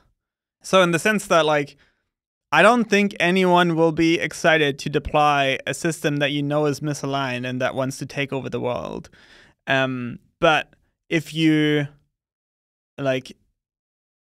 can like precisely measure how aligned the system truly is, or like if you're confident in your measurement apparatus that like tries to understand how aligned the model is, then I think you've actually solved a large part of the problem, because then you know where you're at, and like you can also like then you can much more easily work on methods that improve alignment, and you have to be careful the way you do it so you don't train on the test set. But I think fundamentally the problem is like, a lot of the problem is just like know exactly where you are. Yeah. Someone from the audience had this question. Yeah. How do you plan to verify ahead of time before the first critical try that the alignment solution proposed by AI scales all the way to superintelligence and doesn't include accidental or intentional weaknesses? And what happens if it does? So I guess it's just people are very nervous. People are very nervous that if this doesn't work out, it's pretty scary. Honestly, it's kind of like a really high stakes problem. And that's, I think, what makes it like so important to work on.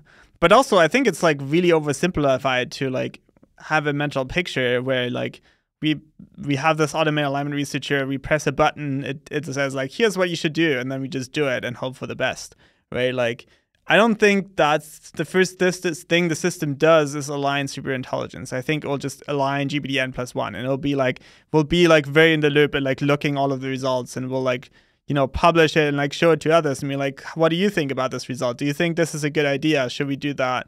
And I think like at the same time we'll have like all of these other tools. We'll like hopefully have much better interpretability. We'll understand like robustness of our model is much better, or like we have like a lot of automated tools to monitor as the system is doing its alignment research. Where like all these automated tools will be looking over its shoulders and trying to like make sense of what's going on. Or like if we can really understand the like generalization on a fundamental level, like can we have a system that we are much more confident generalizes the way humans would actually want, and not the ways that like we would say we want, or like ways that we can check or something. And if we fundamentally understand these problems, or like we do a good job at like improving in these directions, I think we'll just have so much more evidence and so much more reasons to believe the system is actually doing the right thing or it's not. And like that's what we're trying to figure out. Yeah. So the announcement of this project says we don't know how to align superintelligence now. And if we deployed superintelligence without having a good method for aligning it, then that could be absolutely disastrous. What happens if in 4 years' time you think that you haven't solved the issue, or in 8 years' time or 10 years' time, you're just like, well, we've been working at it, we've made some progress, but I don't have confidence that we're close to being able to align superintelligence. But the capabilities have really gone ahead, and we might be close to deploying the kind of thing that you would be really worried about deploying if it weren't aligned. Is there a plan for how to delay that deployment if you and your team just think it's a bad idea? Yeah, I think the most important thing at that stage is like we just have to be really honest with where we're at. Like we have to, and in some ways, like I think the world just needs, like, it will demand us to be honest, right? And then like not just like say what we totally believe, but also like show all the evidence that we have. And I think, you know, if you get to this point where like the capabilities are really like powerful and but at the same time, our alignment methods are not there. This is like when you really be making the case for like, hey, we should all chill out, like, and not just, you know, this isn't primarily about OpenAI, right? This point, there's just like, you know, you gotta get all the AGI labs together and like, you know, figure out how to, solve this problem or like allocate more resources, like slow down capabilities. I don't know what will happen, but I think that, you know, the prerequisite is still like you gotta figure out where you're at with alignment, right? Like we still have to have tried really hard to solve the problem in order to like be able to say, look, we tried really hard. Here's all the things we tried. Here's the results. You can look at them in retail, and we like. If you looked at all of this, you would probably come to the same conclusion as us, which is like, you know, we don't think we're there yet. And like, that's why I'm saying like, we just need to be really honest about it. Yeah. And then this is why like, we also like making this commitment, like we want to share the fruits of our effort widely. Like we want everyone else's models to be aligned too, right? Like we want everyone who's like building really powerful AI, like it should be aligned with humanity. And we want to tell other people like all the things we like figure out about how to do this. Yeah.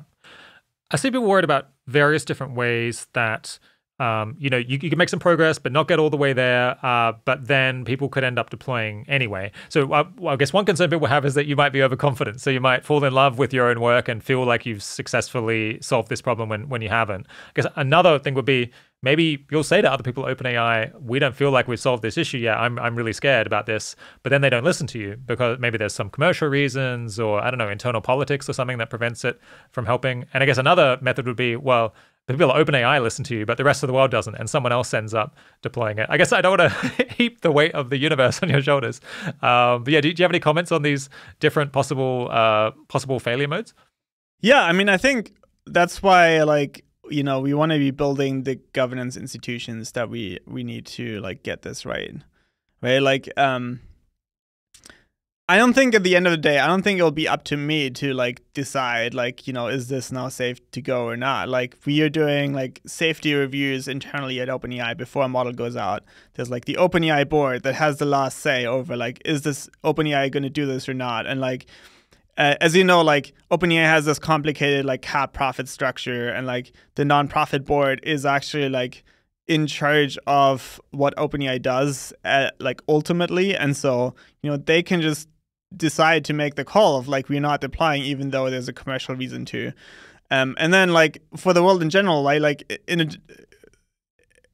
the end of the day, like it's like it can affect everyone. And like, you know, there's, you know, governments have to get involved somehow, or like we need like something like an international energy agency for atomic energy for AI that can like help make these kind of decisions in a technically grounded way. That's why like I think like what the kind of things that I want to do and that we want to do with Superalignment is like zoom in on the technical challenges, like really understand where we are, but also actually make progress on the problem and like try really hard and focus on actually solving it. Yeah. An objection that I don't think I've seen, but one that occurred to me when I was reading about the approach is, could it be the case that it's actually easier to self-exfiltrate, that is kind of for a model to break out of the lab and do something really bad, like release bioweapons, or, you know, invent new bioweapons and release them and cause an enormous amount of damage? That could actually be an easier skill than aligning AI. And so we might possibly hit that capability, the capability to do a ton of damage, before these models are actually very helpful to you and your team in making progress on alignment. Yeah, I think self-exfiltration is one of the like really key like capabilities to be looking at, because, you know, like there's a really important difference between the AI, like the system being at the lab and like, in our data center in a way that we can control it, right? Like we can turn off the data center, we can like spin down the engine, we can delete the snapshot if we want to. And whether it's like out in the world and it's like trying to sustain itself, or it's trying to like, I don't know, build better AI models.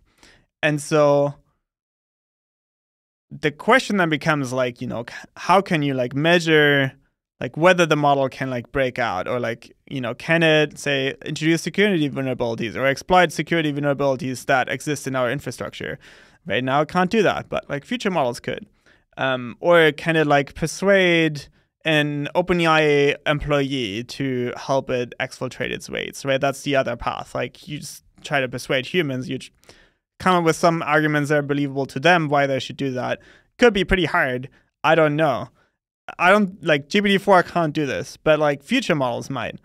And so I think looking at this is like a really important distinction. And then going to your question, like what if this happens first, right? Like I think to some extent, where like you can make self-exfiltration harder by just like traditional security measures.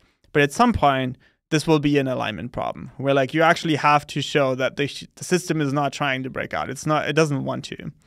I think there's a lot of uncertainty in general, like over like how the technology will go and like what kind of abilities will be unlocked first. But I'm pretty optimistic that we will get a lot of really useful stuff out of the models before, this kind of thing can happen. But like, of course, that's why we need to measure this, because we can't just like make some wild guesses. Yeah. Okay, yeah, so those are some objections I've read online, and one from me. But I guess I'm curious to know, what if you were playing devil's advocate, what's the best argument against this whole approach that you're taking in your opinion? Yeah, I think you can object on a bunch of different levels. Like I think you could object like that automated alignment research will come too late to really help us, as you mentioned, right? Like we have to solve a lot of the problems themselves. And like, in some extent, if that's true, like we're still probably going to do the same things we're doing now, which is just like we're trying to make more alignment progress so that we can align more capable systems. And then to some that also means that you're kind of raising the bar for like the first like catastrophically misaligned system, for example. I think there's like more detailed objections that you could make on like how we like build our research portfolio of like, the particular paths that we're excited about, like scalable oversight, generalization, robustness, adversarial testing, that sort of stuff, interpretability. And we can go into like, details of like each of these paths and like, why, like what I think the best objections are to each of them. And then you can also say like, why are you doing this job like at an AI lab, right? Like, aren't you going to face like some competing incentives? Like you mentioned with like, oh, but the lab wants to deploy, and like, how do you square that with like wanting to be aligned as aligned as possible? And I think fundamentally, AI labs are one of the best places to do this work, just because you're so close to the technology. You like see as it's being developed, right? Like we got to try a lot of things with GPT-4 before it came out. And we like really, because we were like hands-on at like aligning it, like we know exactly where we're at and like what are the weaknesses and like what actually works. And I think that's pretty useful. I think also like, AI labs are really well resourced, and they have an incentive to spend on alignment, and like they should, and it's great. I think I don't share that objection. It reminds me of what's the quote? Why do you rob banks? And he says that's where the money is. I feel like why would you do alignment research at OpenAI? That's where all the cutting edge research is. That's where the cutting edge models are. Says the case kind of writes itself. Yeah, there's like I don't think OpenAI is the only place to do good alignment work, right? Like there's lots of other places that do good alignment work. But I think it's just clear it has some big advantages. I'm not saying everyone should necessarily work at OpenAI or one of the labs. There's things you can do elsewhere, but surely some people should be at the labs. Maybe a good way of approaching this question of like the best the biggest weaknesses or the best best objections is if you couldn't take this approach, and the superalignment team had to take quite a different approach to solving this problem. Do you have kind of a second favorite option in mind? Yeah, I think, and to be clear, I think our general path and approach will change over the 4 years, and we'll probably add more research areas as we learn more, and like maybe we give up on some other ones. I think that's the natural course of research. I kind of want to modify your question a little bit, because I think like right now we are doing the things I'm most excited about for like aligning, you know, human level or like systems. I think in terms of other things I'm excited to see in the world that we're not doing is like, I think there's a lot of work to be done on evaluating language models that we are not doing. Like, can you, like, you know, like measuring like the ability to self-exfiltrate, for example. It would be super useful if we can get more of that. I think there's a lot of kind of like interpretability work on smaller models or open source models that you can do where you can make a lot of progress and have good insights. We're not doing that because like our comparative advantage is to like work with the biggest models. That's why we're like focusing on automated interpretability research. That's why we are like trying to like, you know, poke at the internals of GPT-4 and see what we can find. I think that's something we're well positioned to do. I also still have conviction that there's like interesting and useful like theory work, like mathematical theory work to be done in alignment. I think it's like really hard because I think we don't have like a really good like scoping of the problem, and like I think that's probably the hardest part by far. But I think ultimately like maybe the reverse of the question is like, what are the things that we have an advantage at doing at OpenAI, right? And this is like, use the biggest models, like go bet on paths that leverage a lot of compute to solve the problem. Work in small teams, like work closely together, but don't focus on like publications per se. Like we're not writing a lot of papers, right? Like we're trying to push really hard to solve like particular aspects of the problem, and then when we find something interesting, we'll write it up and share it. But you know, we're not. If it's not a lot of papers, that's fine. It's like that's not what we're trying to do. And so, like another focus that we have is like we focus a lot on kind of engineering, right? Like if you're like we want to run empirical experiments, we want to like figure out. You know, we want to like try a lot of things and then measure the results. And that takes a lot of engineering on large code bases because we are using these giant models. We're not always using them, right? There's a lot of interesting experiments you can run on smaller models. But at the end of the day, like, you know, a fair amount of the work is, you know, ML engineering. And that's something that we're well positioned to do as well. Is there any way that this plan could not work out that keeps you awake at night that we haven't already mentioned that's worth flagging? Oh man, there's so many reasons. I think, I mean, there's like, you know, like what if, you know, our scalable oversight doesn't actually work, or we can't figure out how to make it work, or like, are we actually measuring the right thing? I think that's like also a lot of thing I'm like keep circling in my head. Like, how can we improve what we're measuring? Like, for example, with automated interpretability, we have this like score function that tries to measure like how good is the explanation of the neuron, but it's approximated with a model. It's like not actually like using a human. And there's like, you know, you wouldn't want to just optimize that function. I don't think you would get what you were looking for. And to some extent, that's like the core of the alignment problem is like, how do you find the right metric, the like metric that you can actually optimize? And so this is like something I worry a whole lot about. And then there's also just like, you know, are we making the right research bets? Like, should we be investing in this area more? Should we like invest in this other area less? Like, yeah. So there's plenty of ways things can go wrong. So at the point where these models are giving you research ideas, they're trying to help you out. It seems like you need to have a lot of people in the loop somehow checking this work. Making sure that it makes sense, like cross-checking for deception and so on.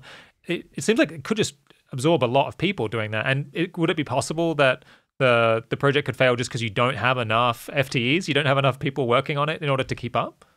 Yeah, I mean, we're really trying to hire a lot right now. And I think like the team will grow a fair amount over the 4 years.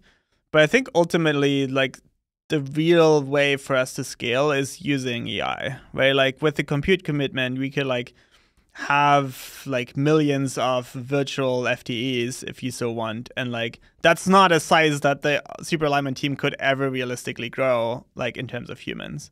And so that's why like we want to bet so heavily on compute and like bet so heavily on like that kind of path. But if you got kind of a ratio of 1 million AI staff to 1 human staff member, isn't it possible for it to kind of lose like you kind of want the thing is that you kind of trust the alignment of the humans, even though they're worse in other ways. So they're the ones who are doing some ultimate checking that things haven't gone out of control or that like bad ideas aren't getting through, admittedly with assistance from others. But yeah, do you see what I'm worried about? Exactly. But this is like this is the problem we're trying to solve, right? Like we have like a large amount of work that will be going on, and we have to figure out which of it is good. Like, is there something shady about any of it? Like, what are the results that we should actually be looking at? Like, and so on and so on. And this is like, right, like, how do you solve this problem is the question we're asking, right? Like, how can you scale, can you make scalable oversight work so that you can trust, you know, like this large amount of virtual workers that you're supervising? Or like, how can you improve generalization so you just like, you know, they will generalize to do the right thing and not like do the thing that the human wouldn't notice that I'm doing or something. Well, does it end up becoming a sort of pyramid structure where you've got like, you know, one person and then they've got a team of agents just below that who they supervise, and then there's another team of agents below, like at the next management level down, who are doing another kind of work that are reporting upwards, and then you have like layers below? Is that one way of making it scale? Yeah, I mean, you could like try to have like a more traditional looking company. I don't think that's literally how it's gonna go. I think probably like, and also like, I mean, one thing we've learned from machine learning is like, you know, systems are often just really good at some tasks and like worse than humans at other tasks. And so you would preferentially want to delegate the former kind of tasks. And also like, I don't think, you know, the way it will be organized will look like, you know, the way that humans organize themselves, because our organizations are tailored to how we work together. But like, these are all really good questions. Yeah. These are questions that like we need to think about and we have to figure out, right? Yeah. So you and your team are going to do your absolute best with this, but it might not work out. And I suppose if you don't manage to solve this problem and we just barrel ahead with capabilities, then the end result could conceivably be that everyone dies. So in that situation, it seems like humanity should have some backup, a backup plan, probably, hopefully several backup plans, if only so that the whole weight of the world isn't resting on your shoulders and you can get some sleep at night.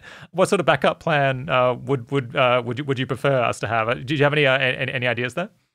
I mean, I think there's a lot of other kind of like plans that are already in motion. There's like, this is not like the world's only bet, right? Like there's, you know, alignment teams like at Anthropic and DeepMind, they're trying to solve a similar problem. There's like, you know, there's like various ways you could like try to like buy more time, or like various like other governance structures that you want to put in place to like govern AI and like make sure it's like used beneficially.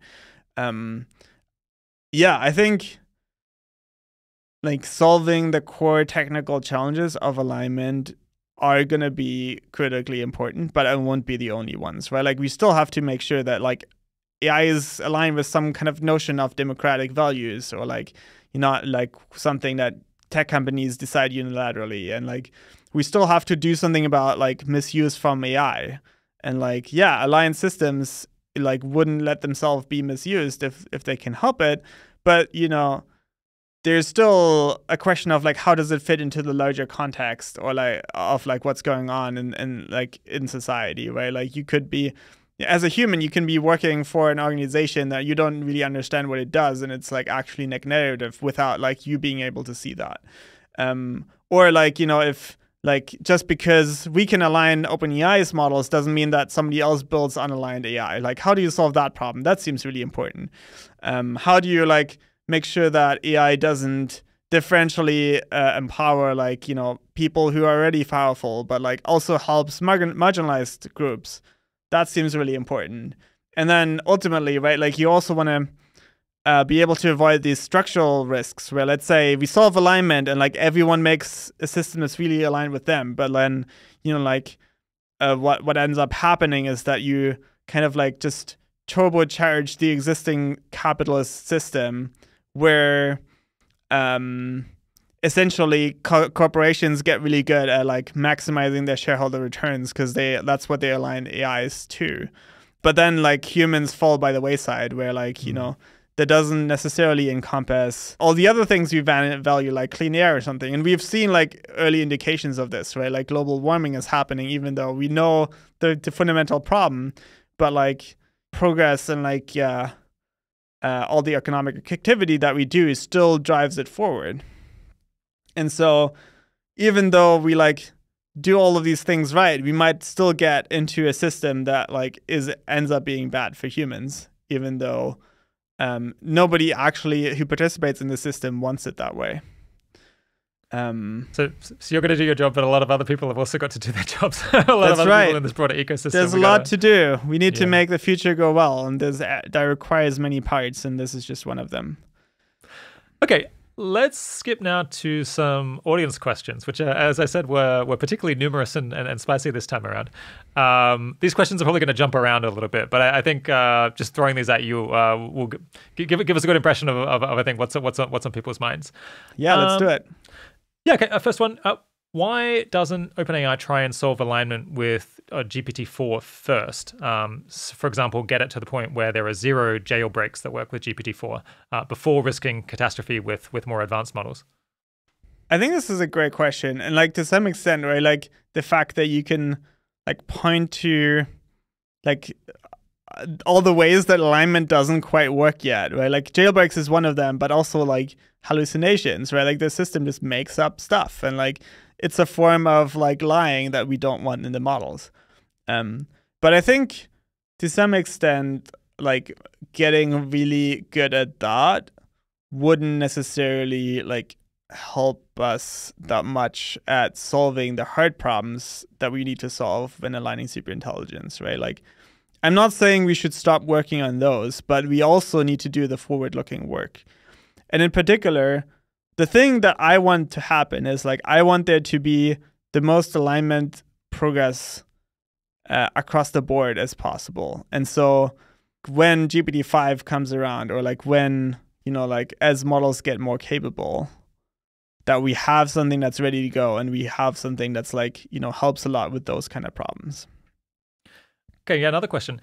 Does the fact that GPT-4 is more aligned than GPT 3.5 imply that the more capable the model is, the more aligned it will be? I know not everyone is going to accept the premise here, but yeah, what would you say to that? Yeah, I think people also have pointed out that,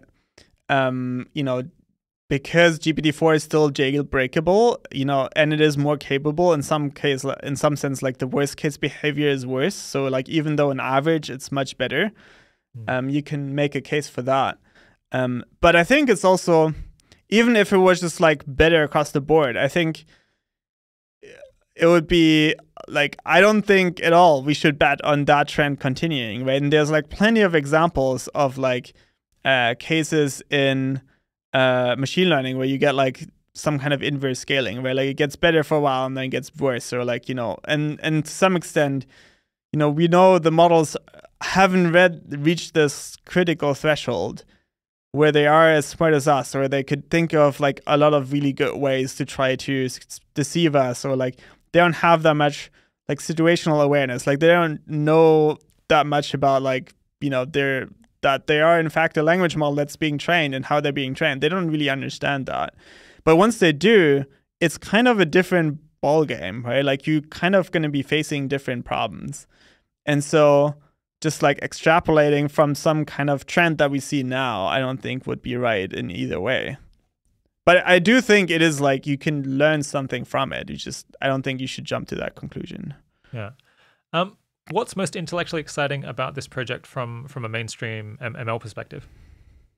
I think we will learn a lot about how big neural networks actually fundamentally work, right? Like if you think about the work that we're trying to do on generalization, like it is weird that we don't understand why models sometimes generalize in one way and sometimes in another way, or like how can we change the ways that we can generalize. Like why can't we just like list all the possible ways and then like see like which ones work, or like how can we get them into each of the ones, or like what's the mechanism that really happens here?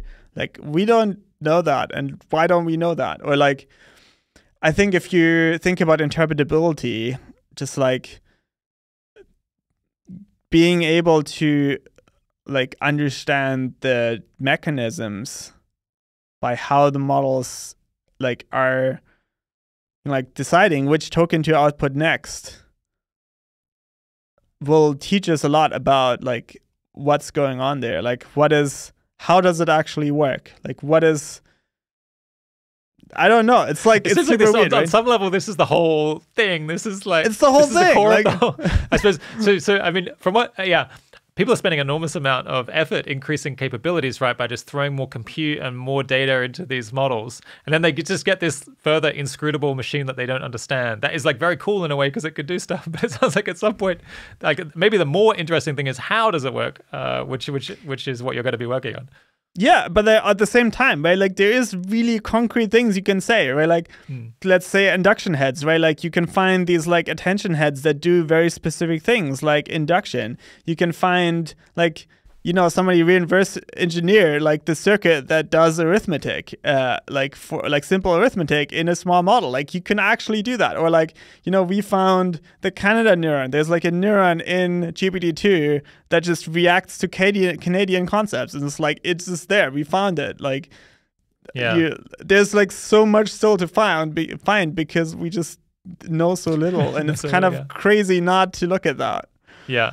I imagine that there are some structures in these networks that are going to be analogous to things that the human brain does. And we will probably be able to figure out how they work in these networks long before we figure out how they work in the human brain, because we have perfect data about all of the weights and activities of this model. So it seems like all of the people studying the brain should just switch over and start working on understanding. It's so much easier. Your life will be so much easier. I think that's like, I don't know why not more people do it. It seems so compelling to me, but I'm not a neuroscientist. So, maybe some of the insights will also transfer, right? Like, you know, you can find some of the like neurons that we know like vision models have. You can also find in humans and animals, or like, you know, these kind of like edge filters, or like, you know, or if you look at like reinforcement learning, right, you have evidence for like how reinforcement learning works in the human brain. But we have so much more evidence how it works in neural networks because we freaking build it. It's just like so much easier. What do you think have been the biggest wins in technical AI safety so far? I think if I had to pick one, I think it would probably be RLHF. I think in some ways, like I think RLHF really put alignment on the map. And I think it also demonstrated that alignment has a lot of value to add to how systems are actually being built. I think the fact that it actually had a whole bunch of commercial impact has been really good, because it kind of like really demonstrates like real world value in a way that, you know, like if you're trying to solve this abstract problem, right, which is aligning superintelligence is a super abstract problem, right? And like you could kind of like noodle on it for many, many years without like making no clear measurable progress. And I think not only does like RLHF has this like really visceral difference between like how the model was before and how it was after that, like everyone can really like see when they play with it, but also like it makes it clear that this is like an area that's really worth investing in, and like, you know, taking a bet on like all the like, you know, even the things that, you know, aren't like obviously working yet, or like aren't like clearly like, you know, might be still in the stage of like being really abstract. Yeah. Is there a number two?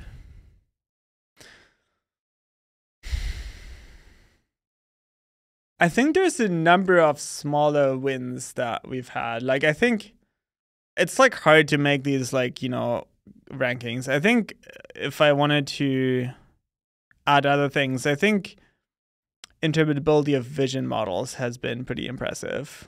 And like, I think there's been a lot of progress in that. And I think it's like, if you're asking like in terms of safety impact, I think, or like alignment impact, it's maybe less clear because there's no like things you can really point to that follow directly from that. Okay, yeah. Here's a question that was kind of a recurring theme among listeners. What gives OpenAI the right to develop artificial general intelligence without democratic input as to whether we want to actually develop these systems or not? This is an excellent question. I think it's also a much wider question. Like, why? Like, I think we should have democratic input, like, to a lot of other things as well. Like, how should the model behave, or like how, like, should we like deploy it in this way? Should we deploy in this other way? And in some ways, like, OpenAI's mission is like develop AI that benefits all of humanity, but like, you have to give humanity a say into what's happening. This is not what like the Superalignment team does, but I think it's going to be very important. Yeah, I guess it sounds like you're just on board with there needs to be some integration between the AI labs and democratic politics, where the public has to be consulted, people have to be informed about the risks and the benefits that come here, and there needs to be some sort of collective decision about when and how these things are going to be developed and deployed. And I guess we just currently don't have the infrastructure to do that. I mean, I guess that's partly OpenAI's responsibility, but it's also partly everyone else, like the responsibility of the whole of society. As long as OpenAI is willing to collaborate in that, then there just needs to be a big effort to make it happen. I think that's right. And like, I think I'm really happy that OpenAI is really willing to speak openly about the risks and like speak openly about like where we at. And like, I see my responsibility also like to inform the public about like what is working on alignment and what isn't, and like where we at and where we think we can go. But in the end of the day, like also like governments will have a role to play on like how this all goes. Yeah. If Congress investigates all of this and it concludes that it's uncomfortably dangerous and they think that a bunch of this research needs to be stopped, do you think that the AI labs would be willing to go along with that as like this is what a more democratic, a more legitimate process has output, and so we should be good citizens and slow down or stop? Yeah, I mean, like, look, like AI companies have to follow the laws of the country they're in. Like that's how this works. But like, I think what's gonna happen is like we will have regulation of frontier AI technology, and like people are trying to figure out how to do that, and like we should try to do it like most sensibly as possible. I think there is like the larger question of like how can you like not just like have something that works, let's say in the United States or in the United Kingdom, but like worldwide. Like if there is like ways to build AI that are actually really dangerous, then that has to apply to everyone and not just specific countries. And I think that's also like a key challenge. It's also not a challenge I'm personally working on, but I think we need to solve that, and I'm excited for anyone who's working on that problem. Yeah. I suppose I'm at a point, something that makes me a bit pessimistic is just that it seems like we don't just need to solve one thing. We need to solve many things. And we kind of, if we mess up maybe just one of them, then that could be very bad. We don't just need to have a technical solution, but we need to make sure it's deployed in the right place and everyone follows it. And then even if that works, then maybe you could get one of these structural problems where it's doing what we tell it to, but it makes society worse. Yeah. Well, see it as the flip side of all of this. Like, there's so much opportunity to shape the future of humanity right now that you like the listener could be working on and could have a lot of impact. And I think there's just yeah, so much work to do. And like, there's a good chance we actually live at the most impactful time in human history that has ever existed and that will ever exist. Kind of wild. Yeah. Super wild. Could be the case. I don't know. Yeah. Okay, back in March, you tweeted, before we scramble to deeply integrate large language models everywhere in the economy, can we pause and think about whether it's wise to do so? This is quite immature technology and we don't understand how it works. If we're not careful, we're setting ourselves up for a lot of correlated failures. And a couple of days after that, OpenAI opened up GPT-4 to be connected to various plugins through its API. And one listener was curious to hear more about what you meant by that and whether there might be a disagreement within OpenAI about how soon GPT-4 should be hooked up to the internet and integrated into other services. Yeah, I realized that tweet was like somewhat ambiguous and like, it was read in lots of different ways. Like fundamentally, like what plugins allows you to do is like nothing on top of that you couldn't do with the API, right? Like plugins doesn't really add anything like fundamentally new that people couldn't already do. And I think, like OpenAI like is like very aware of like what can go wrong when you like hook up plugins to the system, and like, you have to have the sandbox, you have to be like careful, you have to like, when you let people spend money and like all of these questions.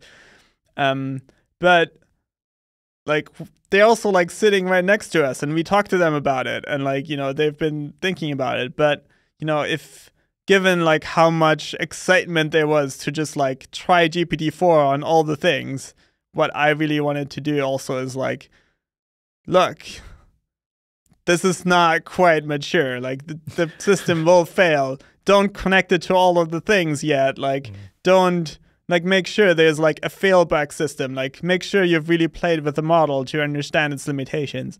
If you have the model write code, make sure you're like reading the code and understanding it, or like executing it in the sandbox, because otherwise the system might break the system, wherever you're writing the code, it might break that system. And like just be careful, be wise, like make sure you understand what you're doing here and not just like hook it up to everything and like see how it goes. Like is there anything that people are using GPT-4 for where you feel like maybe it's premature and we should slow down and do some more testing?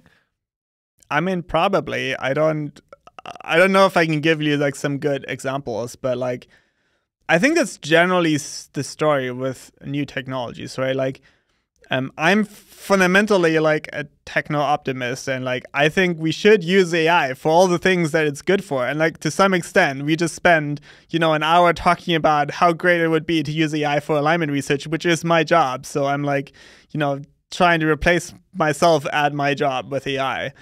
But at the same time, we also have to really understand the limitations of this technology. And some of it is not obvious, and like some of it is like not widely known. And like you have to like do that in order to deploy it responsibly and like, integrate it responsibly, like integrate it into like society in a way that is actually wise to do.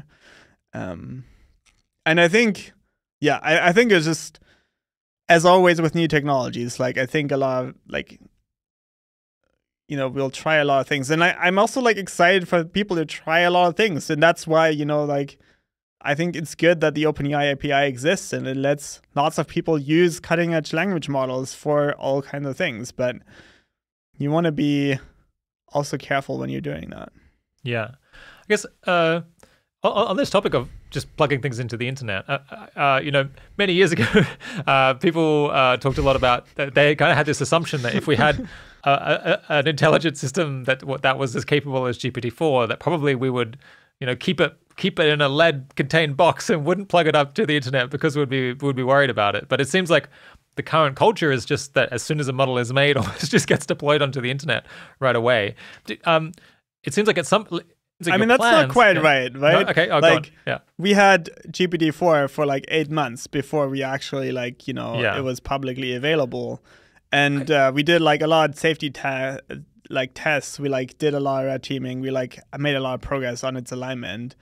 And we didn't just connect it to everything immediately. I think that's, but like, I think what you're actually trying to say is like, many years ago, people were arguing over like, oh, but if you make, AGI, can't you just keep it in the box and then like it'll never break out and will never do anything bad? Like, and you're like, well, it seems like that ship has sailed, and now like we're connecting it to everything, and that's like partially what I'm like trying to allude here. Is like, we should be mindful when we do connect it, and just because GPT-4 is on the API doesn't mean that like every future model will be like immediately available for everything and everyone in every case, right? Like this is kind of the difficult line that you have to walk, where you're like, you want to like empower everyone with AI, or like as many people as possible, but at the same time you have to like also be mindful of misuse, and you have to be mindful of like the ways like all the other things that you could go wrong with the model, like misalignment being one of them. And so how do you balance that trade-off? That's like one of the key questions. Yeah, it seems like one way of breaking up would be connected to the internet versus not, but I feel like often, and I'm guilty of this as well. We're thinking either it's kind of deployed on the internet and consumers are using it, or it's like safely in the lab and there's no problem. But there's this intermediate stage. There could also be problems if you have it in a lab, right? Well, that's what I'm saying. That's exactly what I'm saying. And I feel like sometimes people lose track of that misuse is kind of an issue if it reaches, the broader public. But misalignment can be an issue if something is merely trained and is just being used inside a company, because it will be figuring out how could it end up having broader impacts. And I think, because we tend to like cluster all of these like risks, or like tend to speak very broadly, the fact that a model can be dangerous if it's simply trained, even if it's like never hooked up to the internet, is something that we really need to keep in mind. And I guess it sounds like at OpenAI, people will keep that in mind. And we have to safety reviews really need to start before you even start the training run, right? Okay. Here's another question. OpenAI's decision to create and launch ChatGPT has probably sped up AI research, because there's now a rush into the field as people were really impressed with it. But it has also prompted a flurry of concerns about safety and new efforts to do preparation ahead of time to see off possible threats. With the benefit of hindsight, do you think that move to release ChatGPT increased or reduced AI extinction risk, all things considered? I think that's a really hard question. And I don't know if we can really definitively answer this now. I think fundamentally it probably would have been better to wait with ChatGPT and release it a little bit later. I think also to some extent, like this whole thing was inevitable, and at some point the public will have realized how good language models have gotten. And you could also say it's been surprising that it went this long before that was the case. I was honestly really happy how much it has like shifted the conversation, or like advanced the conversations around risks from AI, but also kind of like, the real kind of like alignment work that has been happening on like, we can actually make things so much better and we should do more of that. And I think both of these are really good. And like you can now argue over like, what the timing should have been, and like whether it would have happened anyways. I think it would have happened anyways. And like when people are asking these questions, which are really good questions to ask, which is like, well, can't we all just like stop doing AI if we wanted to? And like it feels so easy, right? Just stop, just don't do it.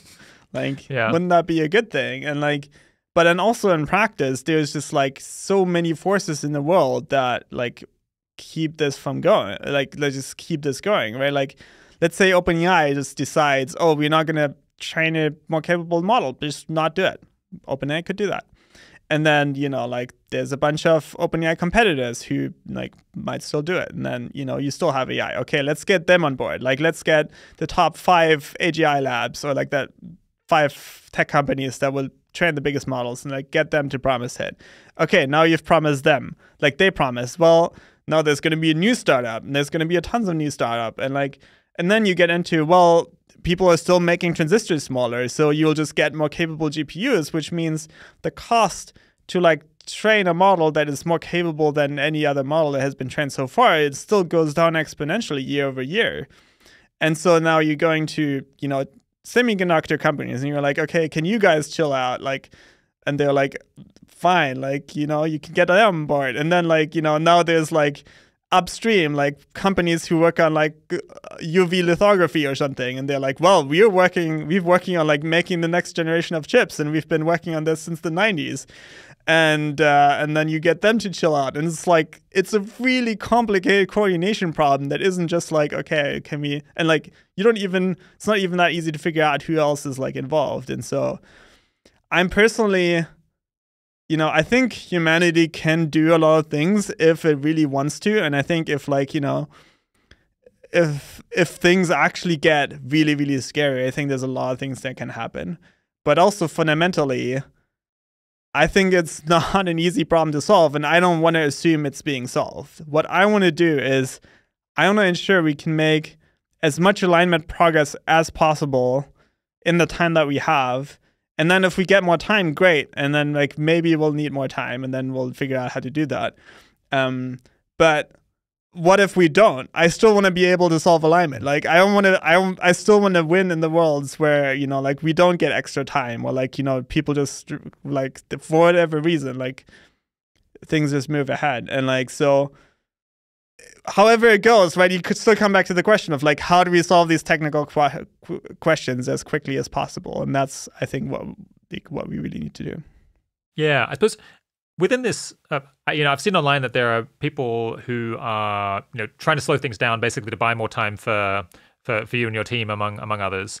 And there's some people who are taking out a really extreme view that they just want to stop progress on AI. They just want to like completely stop it globally for some significant period of time, which seems, as you're saying, like a very heavy lift. I guess I'm not sure, but I think that their theory might be that at some point there'll be some disaster that changes attitudes in a really big way, and then like things that currently just seem impossible might become possible, and so perhaps that their idea would make more sense then. But I guess setting that aside, in terms of the race to solve alignment, it seems like we could either slow things down 1%, or like get 1% more time, or speed up alignment research by 1%. And the question might be like, which of those two things is easier? It sounds like you think probably it's easier to speed up the alignment research, or to like, it's probably easier to get alignment research proceeding twice as quickly as it is to make timelines that are twice as long towards whenever we invent dangerous things. Yeah, I think that's a really important point also. Like, given like how few people are actually like working on alignment these days, like, you know, like, what is it? Is it hundreds, thousands? It depends on your account, right? Like the Superalignment team is about 20-ish people right now, but there's like a lot of other alignment efforts at OpenAI right now, right? Like if you count all of the RLHF work, it's probably more than 100. But if you go back 2 years, there's like 3 people doing RLHF, or like 5. Like, I don't know. It's like, it's ramped up a lot, but like we still need so much more. And like even like, you know, really talented individuals can still make such a big difference by switching to this, working on this problem now, just because it's still such a small field. It's still so much to do. There's like so much we still don't understand. And like in some ways, it feels like the real like final research frontier where like, look, we've figured out scaling. We know how to make them more, like the model model smarter. Like, you know, that is going to happen easy and boring. Unless somebody like, well, there's like some ways in which like, you know, people might stop it, but like, we know how to do this. It's not, alignment is a real research problem. We're like, we don't know how to align superintelligence. We want to figure this out. Like, we have to. It's not optional. Yeah. The fact that the field is so small is exasperating on one level, but it's also a reason for optimism in another sense, because you could double it. Like if you could get 1,000 ML researchers to switch into working on alignment, that would that would completely transform things, right? Exactly. Okay, yeah, another question. Jan claimed that the Superalignment team wouldn't be avoiding alignment work that helps with commercialization, but that work in particular is already incentivized monetarily by definition. So why isn't he going to try to avoid that work, which will probably get done either way? I mean, I think this is like the whole point that a lot of people are trying to make, is that like alignment wouldn't be done by default in the way that like, you know, we are really happy with or something. Or like, let's say put differently, right? Like the problems that we want to solve are currently unsolved.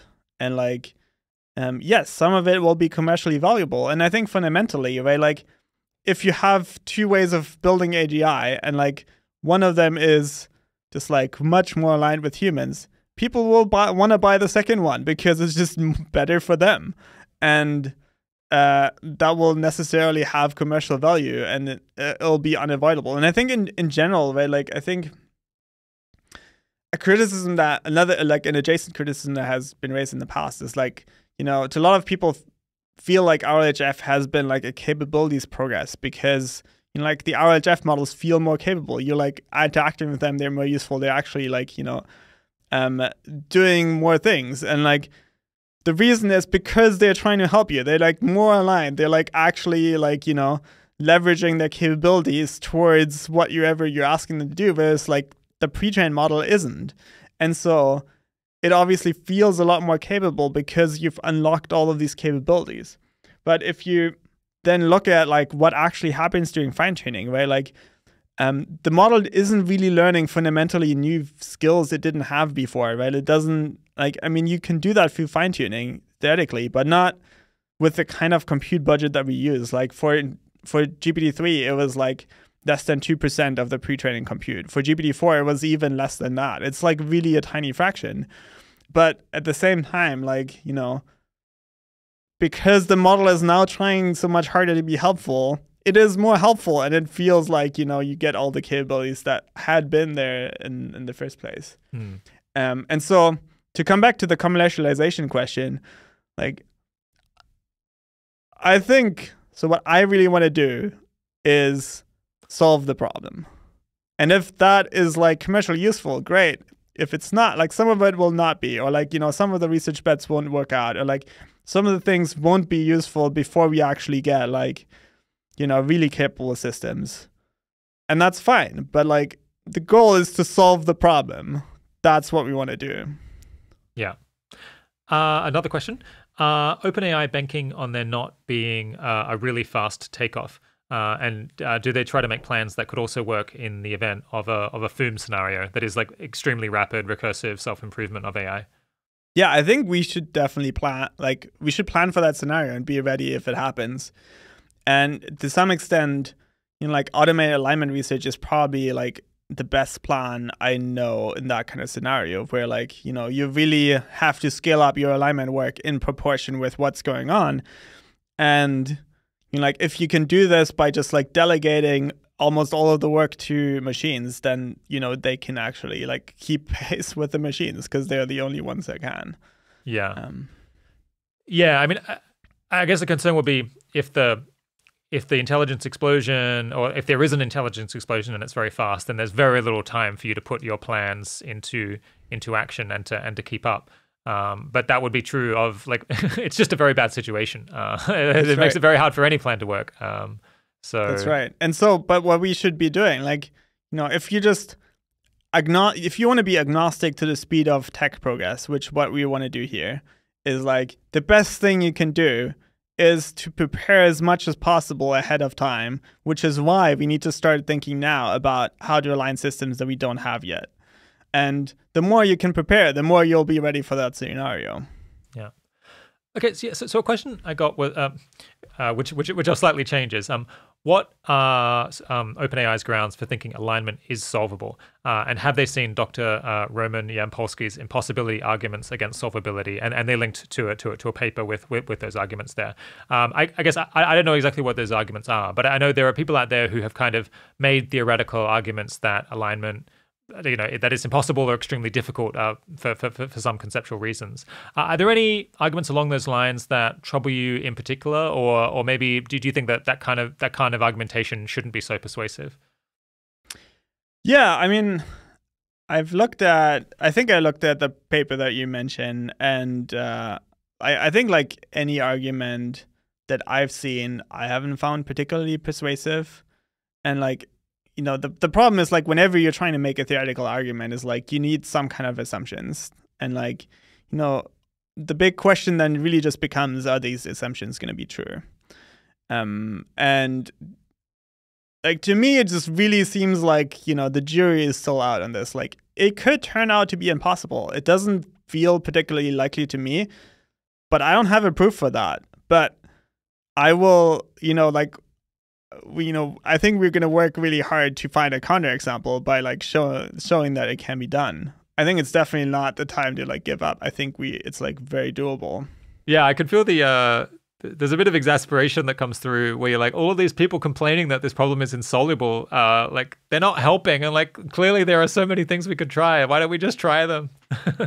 They're helping in the sense that they're like indirectly doing recruiting for us, where like, you know, I see. People like, because they're drawing attention to the problem. Yeah. And like, if you just went around saying the problem is easy, you wouldn't draw attention to it. People would be like, okay, it's fine. Then I don't have to worry about it. Yeah. But also like, I think that has also created a real energy of like, oh, it seems really hard, let's give up. And that's, I think, absolutely the wrong approach. Like, I think we should, if anything, that means we should try harder and like, you know, get more people to try to solve it. And like, you know, yeah, like never give up, never surrender. Like this is all still like the game is still up in the air. Like we should just really crush it. Okay, yeah, two questions that were kind of pointing in the same direction were, as OpenAI gets closer to AGI, do they plan to err on the side of paranoia in terms of giving AIs opportunities to manipulate staff or hack themselves out or otherwise have channels of causal influence? And another person asked, how much risk of human extinction are you willing to take in a large training run? Like, for example, you know, to train GPT-5, 6, or 7, and so on. In general, right, like as the stakes get higher, we have a much higher burden of like, you know, proof of alignment, proof of safety, and like we've been ramping this up like over with like every system, and like the systems we have now still like aren't like catastrophically risky or like aren't close to that. And so, you know, for example, like GPT-2 was just open source. Everyone can download it and do whatever they want with it. GPT-3 was not. And like, you know, you make it available via an API. And then like GPT-4, we the only like publicly available version is the like alignment fine-tuned version, like the RLHF version, the ChatGPT version. You know, I think the base model, as far as I know, is only like on researcher access. So it's not like, you know, we're steering the public towards the RLHF model. And like, I think which each of these steps, you're also stepping up your safety. You're also stepping up your alignment. And, you know, that obviously that has to be the higher the like capability level, the like higher the stakes are, and the like more safety and like alignment measures you need. And yeah, so people can kind of expect that trend to continue. On the same theme, on Twitter, someone asked, they asked you actually in a different thread, how would you define success? And you replied, the scientific community agrees that we've solved alignment. And they asked, that they said this statement from Jan was good. Is there a meaningful related commitment that OpenAI could make, for example, to not deploy systems above a certain threshold of capability unless there is a broad scientific consensus that alignment has been solved for that kind of system, at least? At the end of the day, like, I think we're going to have to convince the scientific community because, you know, I don't think the world will let us build something that's catastrophically dangerous. And like, you know, the world is paying attention now. And I think that's all good, right? I mean, the crazy thing is at the moment. So, okay. I've learned recently that in the UK, if you want to rent out a house to more than 3 unrelated people, then you need a special license in order to do that. But as far as I can tell, at least currently, one doesn't need a license or any sort of approval in order to train an AGI. I suppose that's partly because we probably can't do that yet. But I mean, it does seem like currently there aren't that many legal restrictions, and we're just kind of we're hoping that there will be pretty quickly, or at least I'm hoping that there'll be more infrastructure in place to, yeah.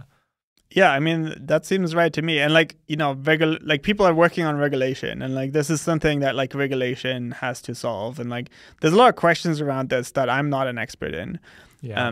But to come back to the scientific, like, also how do you define success question, right? Like, I think, you know, I definitely like, I feel very strongly. It's like not sufficient to just convince ourselves that we did a good job, because it's like so easy to convince yourself that you did a good job at something that you like care a lot about.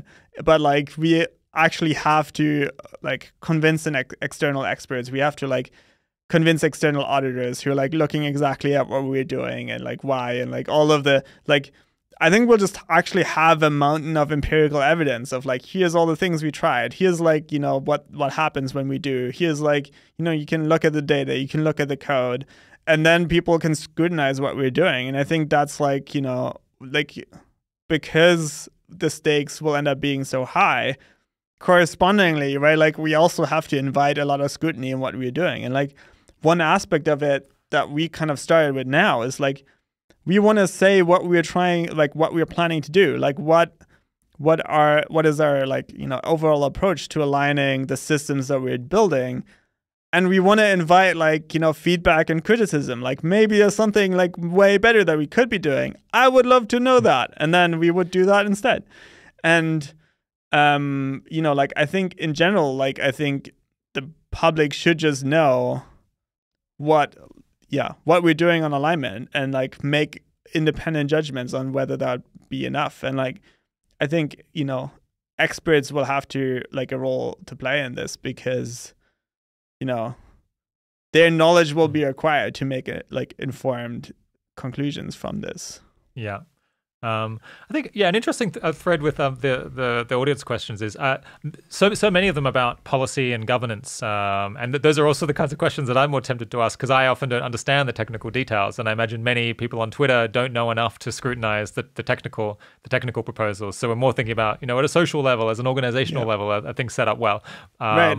And I feel like my answer is often just like, yeah, I would love to see more of that. Like, please solve this problem. Exactly. It's like, I'm not working on this, but here's how what I'm working on helps. Like, hopefully. Yeah. That's why I feel it's reasonable to put these questions to you and to find out what you think. But there's just a lot of people who need to take action, and you got to keep your head down, focused on this technical stuff because that's your specialty. But we also need the governance people at OpenAI to be putting in place the good structures, and we need the Senate committee on this to be figuring out what to be playing their role. And it's just there's a lot of different pieces that have to slot together. That's right. Okay. So that's been a whole lot of audience questions, but we're heading towards the final half hour or so of the conversation. And I guess my dream is that this interview can help get you lots of great applications to work on the Superalignment team. Ideally, would move a whole lot of people from work that's interesting, but not that important. My dream too. Yeah, I'm glad we're really aligned. Hopefully we get some people moving from stuff that's kind of interesting but not that helpful to something that is both super intellectually interesting and also might save the world in some sense. I guess I don't want to take a strong contrarian view on like whether the Superalignment project is better or worse than other projects that people who are really much more technically informed than me think are plausible. But it seems like the plan that you've laid out seems as good to me as any other plan that I've heard, and it seems like you've got the resourcing and situation to make a real go of it. And I guess also if this plan doesn't bear as much fruit as you hope in the next couple of years, I imagine you'll be able to pivot to a different plan. So yeah, what roles are you hiring for, and in what sort of numbers? Lay it all out.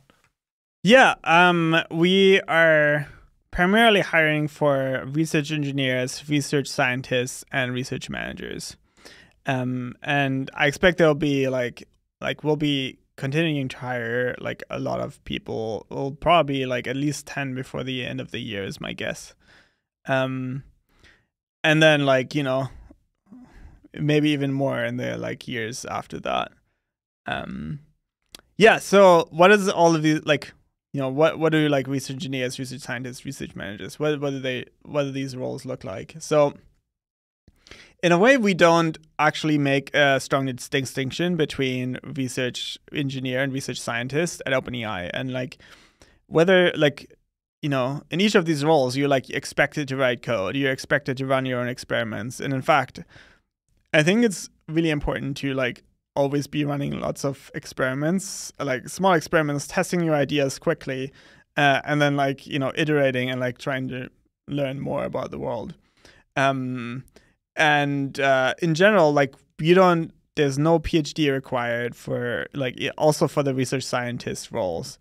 And really you don't even have to like have worked in alignment before. And in fact, like, you know, it might be good if you didn't, because you'll have a new perspective on the problems that we're trying to solve. What we generally love for people to bring, though, is like a good understanding of how the technology works, right? Like you understand language models, you understand like reinforcement learning, for example. You can like build and implement like ML experiments and debug them. And then on like the more research scientist end of the spectrum, I think you would be expected a lot more to like think about like what experiments to do next, or like how like come up with ideas of like how can we like address the problems that we're trying to solve, or like what are like some other problems that we aren't thinking about that maybe we should be thinking about, right?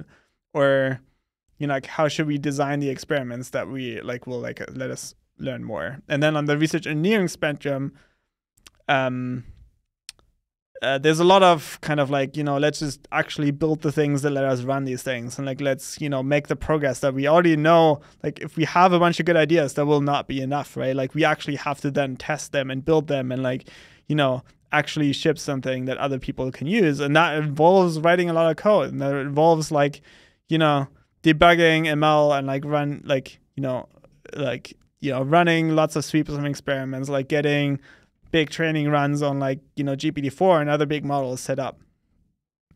And so I think in practice, actually, most people on the team like kind of move somewhere on the spectrum, and like sometimes there's like more coding because we kind of know what to do, and sometimes there's more researchy because we don't know what to do, and we're like kind of like starting a new project. But in general, like I think you'll have to just you need a lot of like critical thinking and like asking important questions, and like being very curious about the world, or like and the technology that we're building. And for the research manager, basically that's a role where like you're like managing like a small or medium-sized or large team of research engineers and research scientists towards a specific goal. And so there you're like you should be like setting the direction of like what are the next milestones, where should we go, like how can we like make this vague question of like we want to understand this type of generalization, or like we want to like make a data set for like automated alignment research or something like that, right? Like you have to break it down and like make it more concrete and like figure out what people can be doing. But also like there's a lot of just like day-to-day management of like how can we like make people motivated and productive, but also like make sure they can work together, and like just traditional management stuff. Yeah. Okay, so it sounded like the main, well, for the first two, the main thing was that you had a good understanding of current ML technology. You could actually you would be able to go in and potentially think up experiments and run experiments. Are there any kind of other kind of concrete skills that you require, or like what would be the typical background of someone who you would be really excited to get an application from? There's a lot of different backgrounds that are applicable here. I think like, like machine learning PhDs have been like the traditional like way people get into the field, especially because like, if you want to do something more researchy, I don't think you need that like at all. And in fact, if you're thinking about starting a PhD now, I don't know if you'll have that much time. Like you should just go work on the problem now. I think for like research engineers, I think the kind of background is like, maybe you've worked in a STEM field and you're like, okay, I'm going to, stop doing that. I'm going to take 6 months and just re-implement a bunch of ML papers and like learn a bunch that way. Or, like somebody who like works at a tech company doing like other machine learning, engineering related things, and now wants to switch to alignment. I think that's like a really good profile. And like, I also want to like stress this, like, most people we're trying to hire haven't worked on alignment before, just because like the people who have been working on alignment before, like there's so few of them. And also I think the core expertise that you will need is like, machine learning skills. And like there's a bunch of things you should know about alignment, but you can also learn them once you're here. Or you can like catch up along the way, and I think that's fine. And on the research manager role, I guess you're looking for somewhat different skills there, that someone might have more management experience. And I mean, yeah, being a good researcher and being a good manager are not the same thing. These things absolutely can come apart. So I guess, would you be looking for a particular kind of person for the manager role? Yeah, and like I mean, they can be anti-correlated, which is unfortunate. I think they might be sometimes, yeah. Yeah, but I think like ideally you would have managed before, and like I think there's different like ways it could go, right? Like there's scenarios where you split up responsibilities between a research, like a tech or a research lead, and a manager, and like the manager takes on more of the responsibilities of management, and the tech lead is like more setting the direction for the team, and like giving like making sure the technical stuff is like what happening that needs to happen. But like in that configuration, like they have to get along really well, and they like have to like really be on the same page to like effectively divide these responsibilities. And in particular, I think the manager still should have like a really detailed understanding about what we're trying to do. But ideally, we'd want to have someone who just can do both roles in one.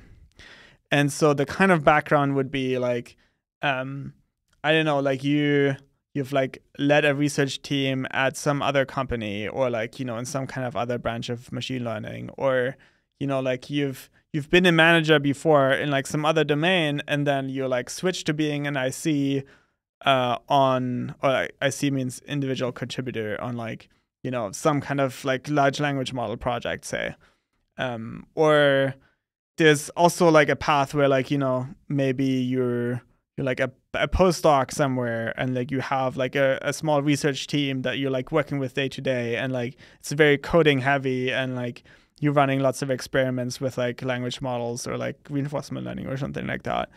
I think these are all possible profiles, but like it's kind of hard to know what exactly. Like I think the bigger filter is just more like you should actually really care about like the problems that we're trying to solve, and like you need to be like really good at coding, you need to be really good at machine learning, and like yeah. As I understand it, one of the impressive and difficult things that OpenAI has had to work on is just getting the chips and getting the compute to work well and efficiently. I mean, I think these are enormous aggregations of compute, and it's not like the engineering of getting that to work is not at all straightforward. And I guess we're getting it to work for ML purposes specifically, that adds its own complications. Are you hiring people to do that engineering side of things? OpenAI definitely is, and yeah, I think like mostly on the like Superalignment team, what we'll be dealing with is more like being consumer of the like infrastructure that like runs these large scale experiments. Yeah. And so in particular, people on Superalignment need to be comfortable debugging like these like large distributed systems, right? Because if you're doing a fine-tuning run on GPT-4, it is such a system, and it's not easy to debug. But we don't have to build like the large language model infrastructure because it already exists, and other people are like working on that. Yeah. What does the application process look like? Yeah. So it's very simple. You go on openai.com/careers, and you scroll down, and you'll find the like roles that have Superalignment in the title, and you click on it, and then you submit your CV and say why you want to work on this. And then that's it. And then we'll see it. Okay. Is there any further steps to the process? And so, yeah. So, like the general interview process that we follow is like, we're like, there's like a tech screening, and there's like, an intro chat with someone from the team. And there's like, an on-site process where I think there's like 2 to 4 coding or ML interviews, and like a culture fit interview, or like but like depending on the job or like the background, like it might look slightly differently. Yeah. Are you kind of expecting to maybe hire 20 people and then only keep 10 of them in the long run, or is it more you're like gonna try to hire people who mostly you expect to work out? Yeah, I mean, yeah, we want to like really like invest in like the researchers that we're hiring, and so okay, yeah. So it's more the second one. Yeah. Is there a way? I mean, I imagine the bar is reasonably high for getting hired. Is there a way of communicating like what the bar kind of is? I know people could be both overconfident and underconfident, and it could be quite bad if someone would be really good, but they don't feel like they're such a badass that they should necessarily get a role like this. So if there's any kind of more explicit way of communicating who should apply, that could be useful. Yeah, I think I mean maybe the most important thing is like if you're in doubt, like please apply. Like it's not, you know. Yeah, like the cost of a false negative is much higher than the cost of a false positive. Exactly. Yeah. You've slightly already done this earlier in the interview, but yeah, do you want to just directly make the pitch for why amazing people should apply to work with you on the Superalignment team? Yeah, I think, I mean, in short, is like I think this is like one of the most important problems. Like we really have to get this right. It's not optional. Like we want to do really ambitious things, right? Like we've set ourselves the goal to like actually solve it in 4 years.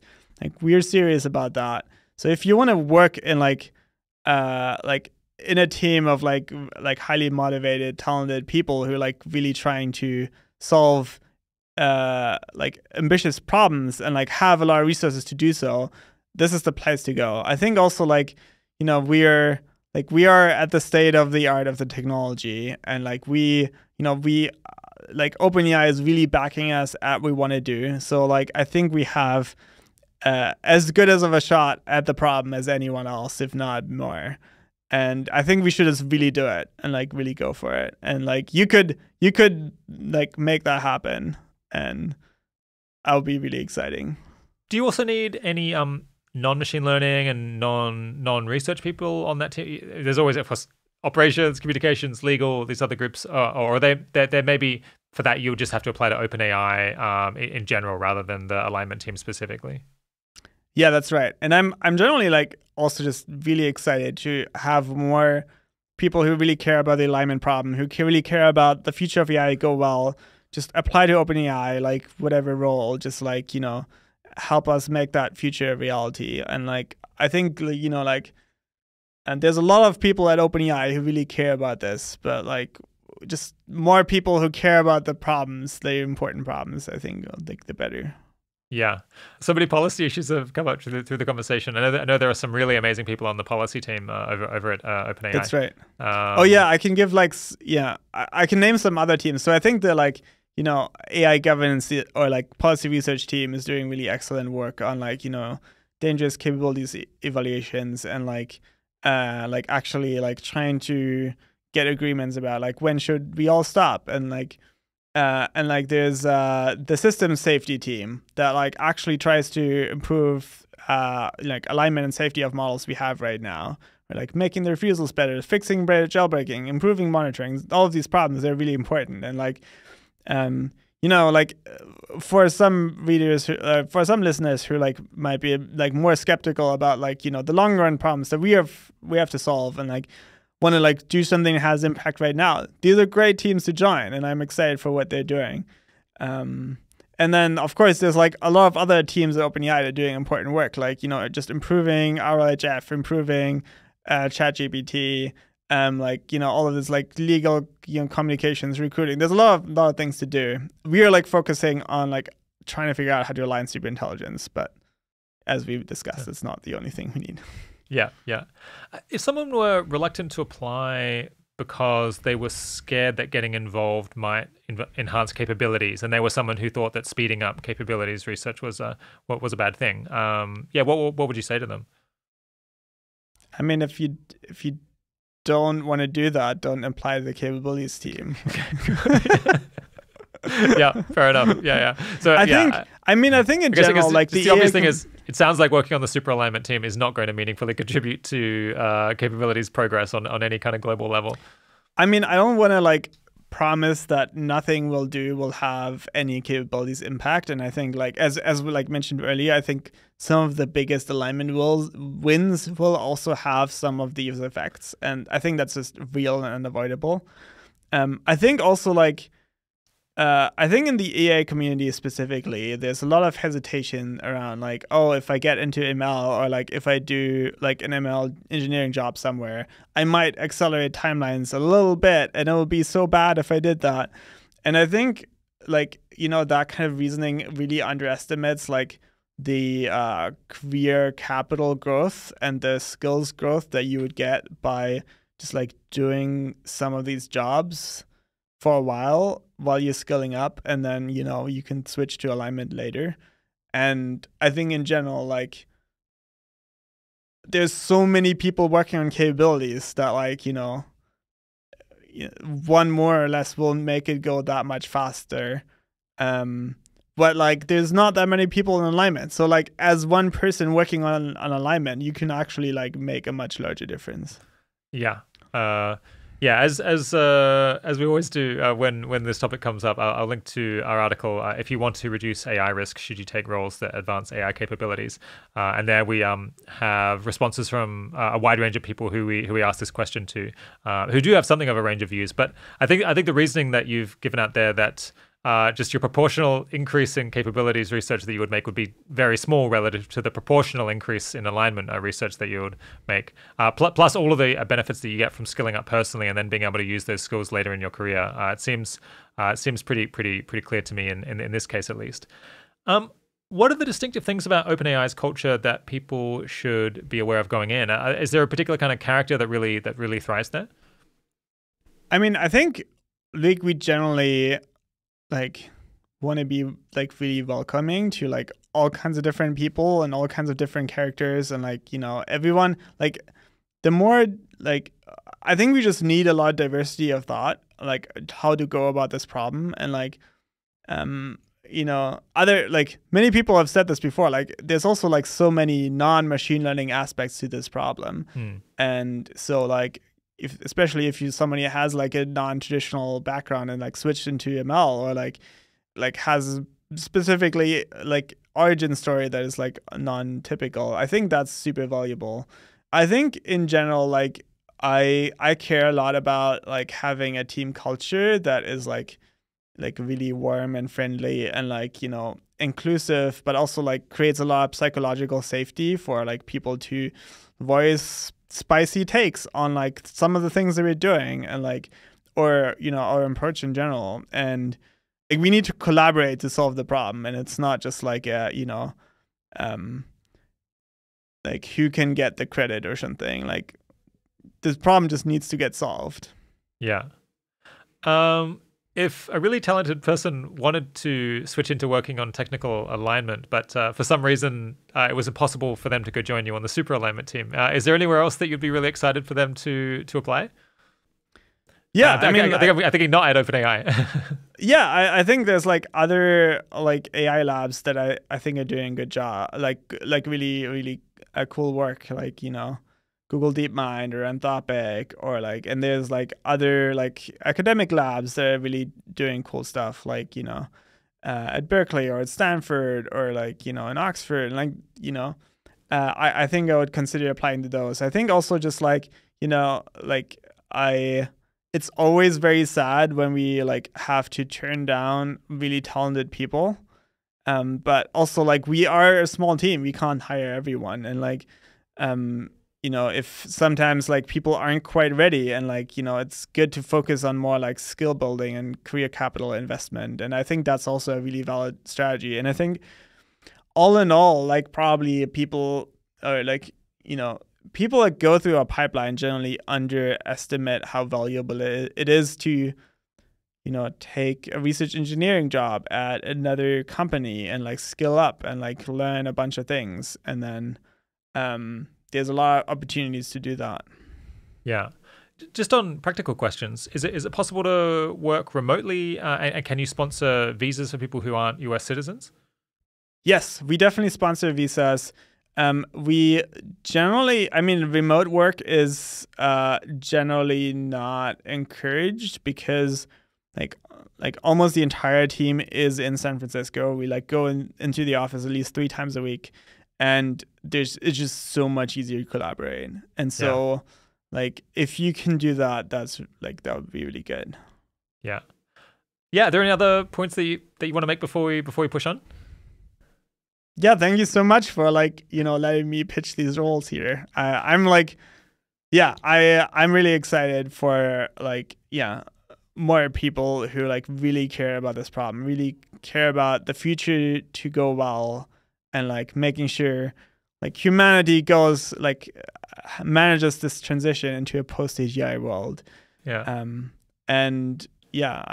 Thank you for doing this. All right, we've already got overtime, and I've been keeping you for a long while, and I'm sure you have a lot of stuff to do setting up this whole project. Maybe a final question before we go is, do you have a favorite piece of science fiction?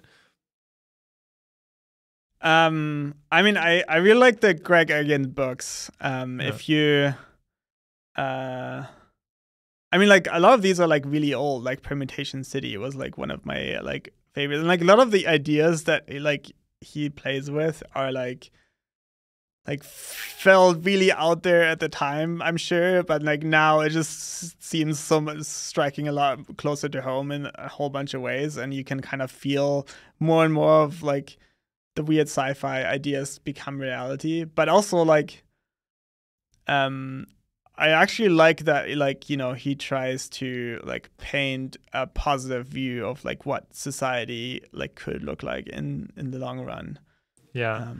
Well, I was whatever you said, I was going to ask, is your life weirder or less weird than what is portrayed in that piece of science fiction? I actually don't know what I don't know about Permutation City, but maybe you could you quickly tell us what it's about, and whether it's weirder than your own situation in this world? It's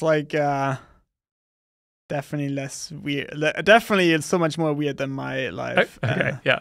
So Permutation City is a book that plays with the idea of uploading, of having digital copies of humans, and living in in a mathematical universe, and what is what are the implementation implications on that, and if virtual humans can rewrite their own code, and a lot of things that we can't do yet, and maybe in some ways we can AI can do it, because or maybe in the near future or the medium future, AI could rewrite parts of its own neural network or something if we make interpretability progress.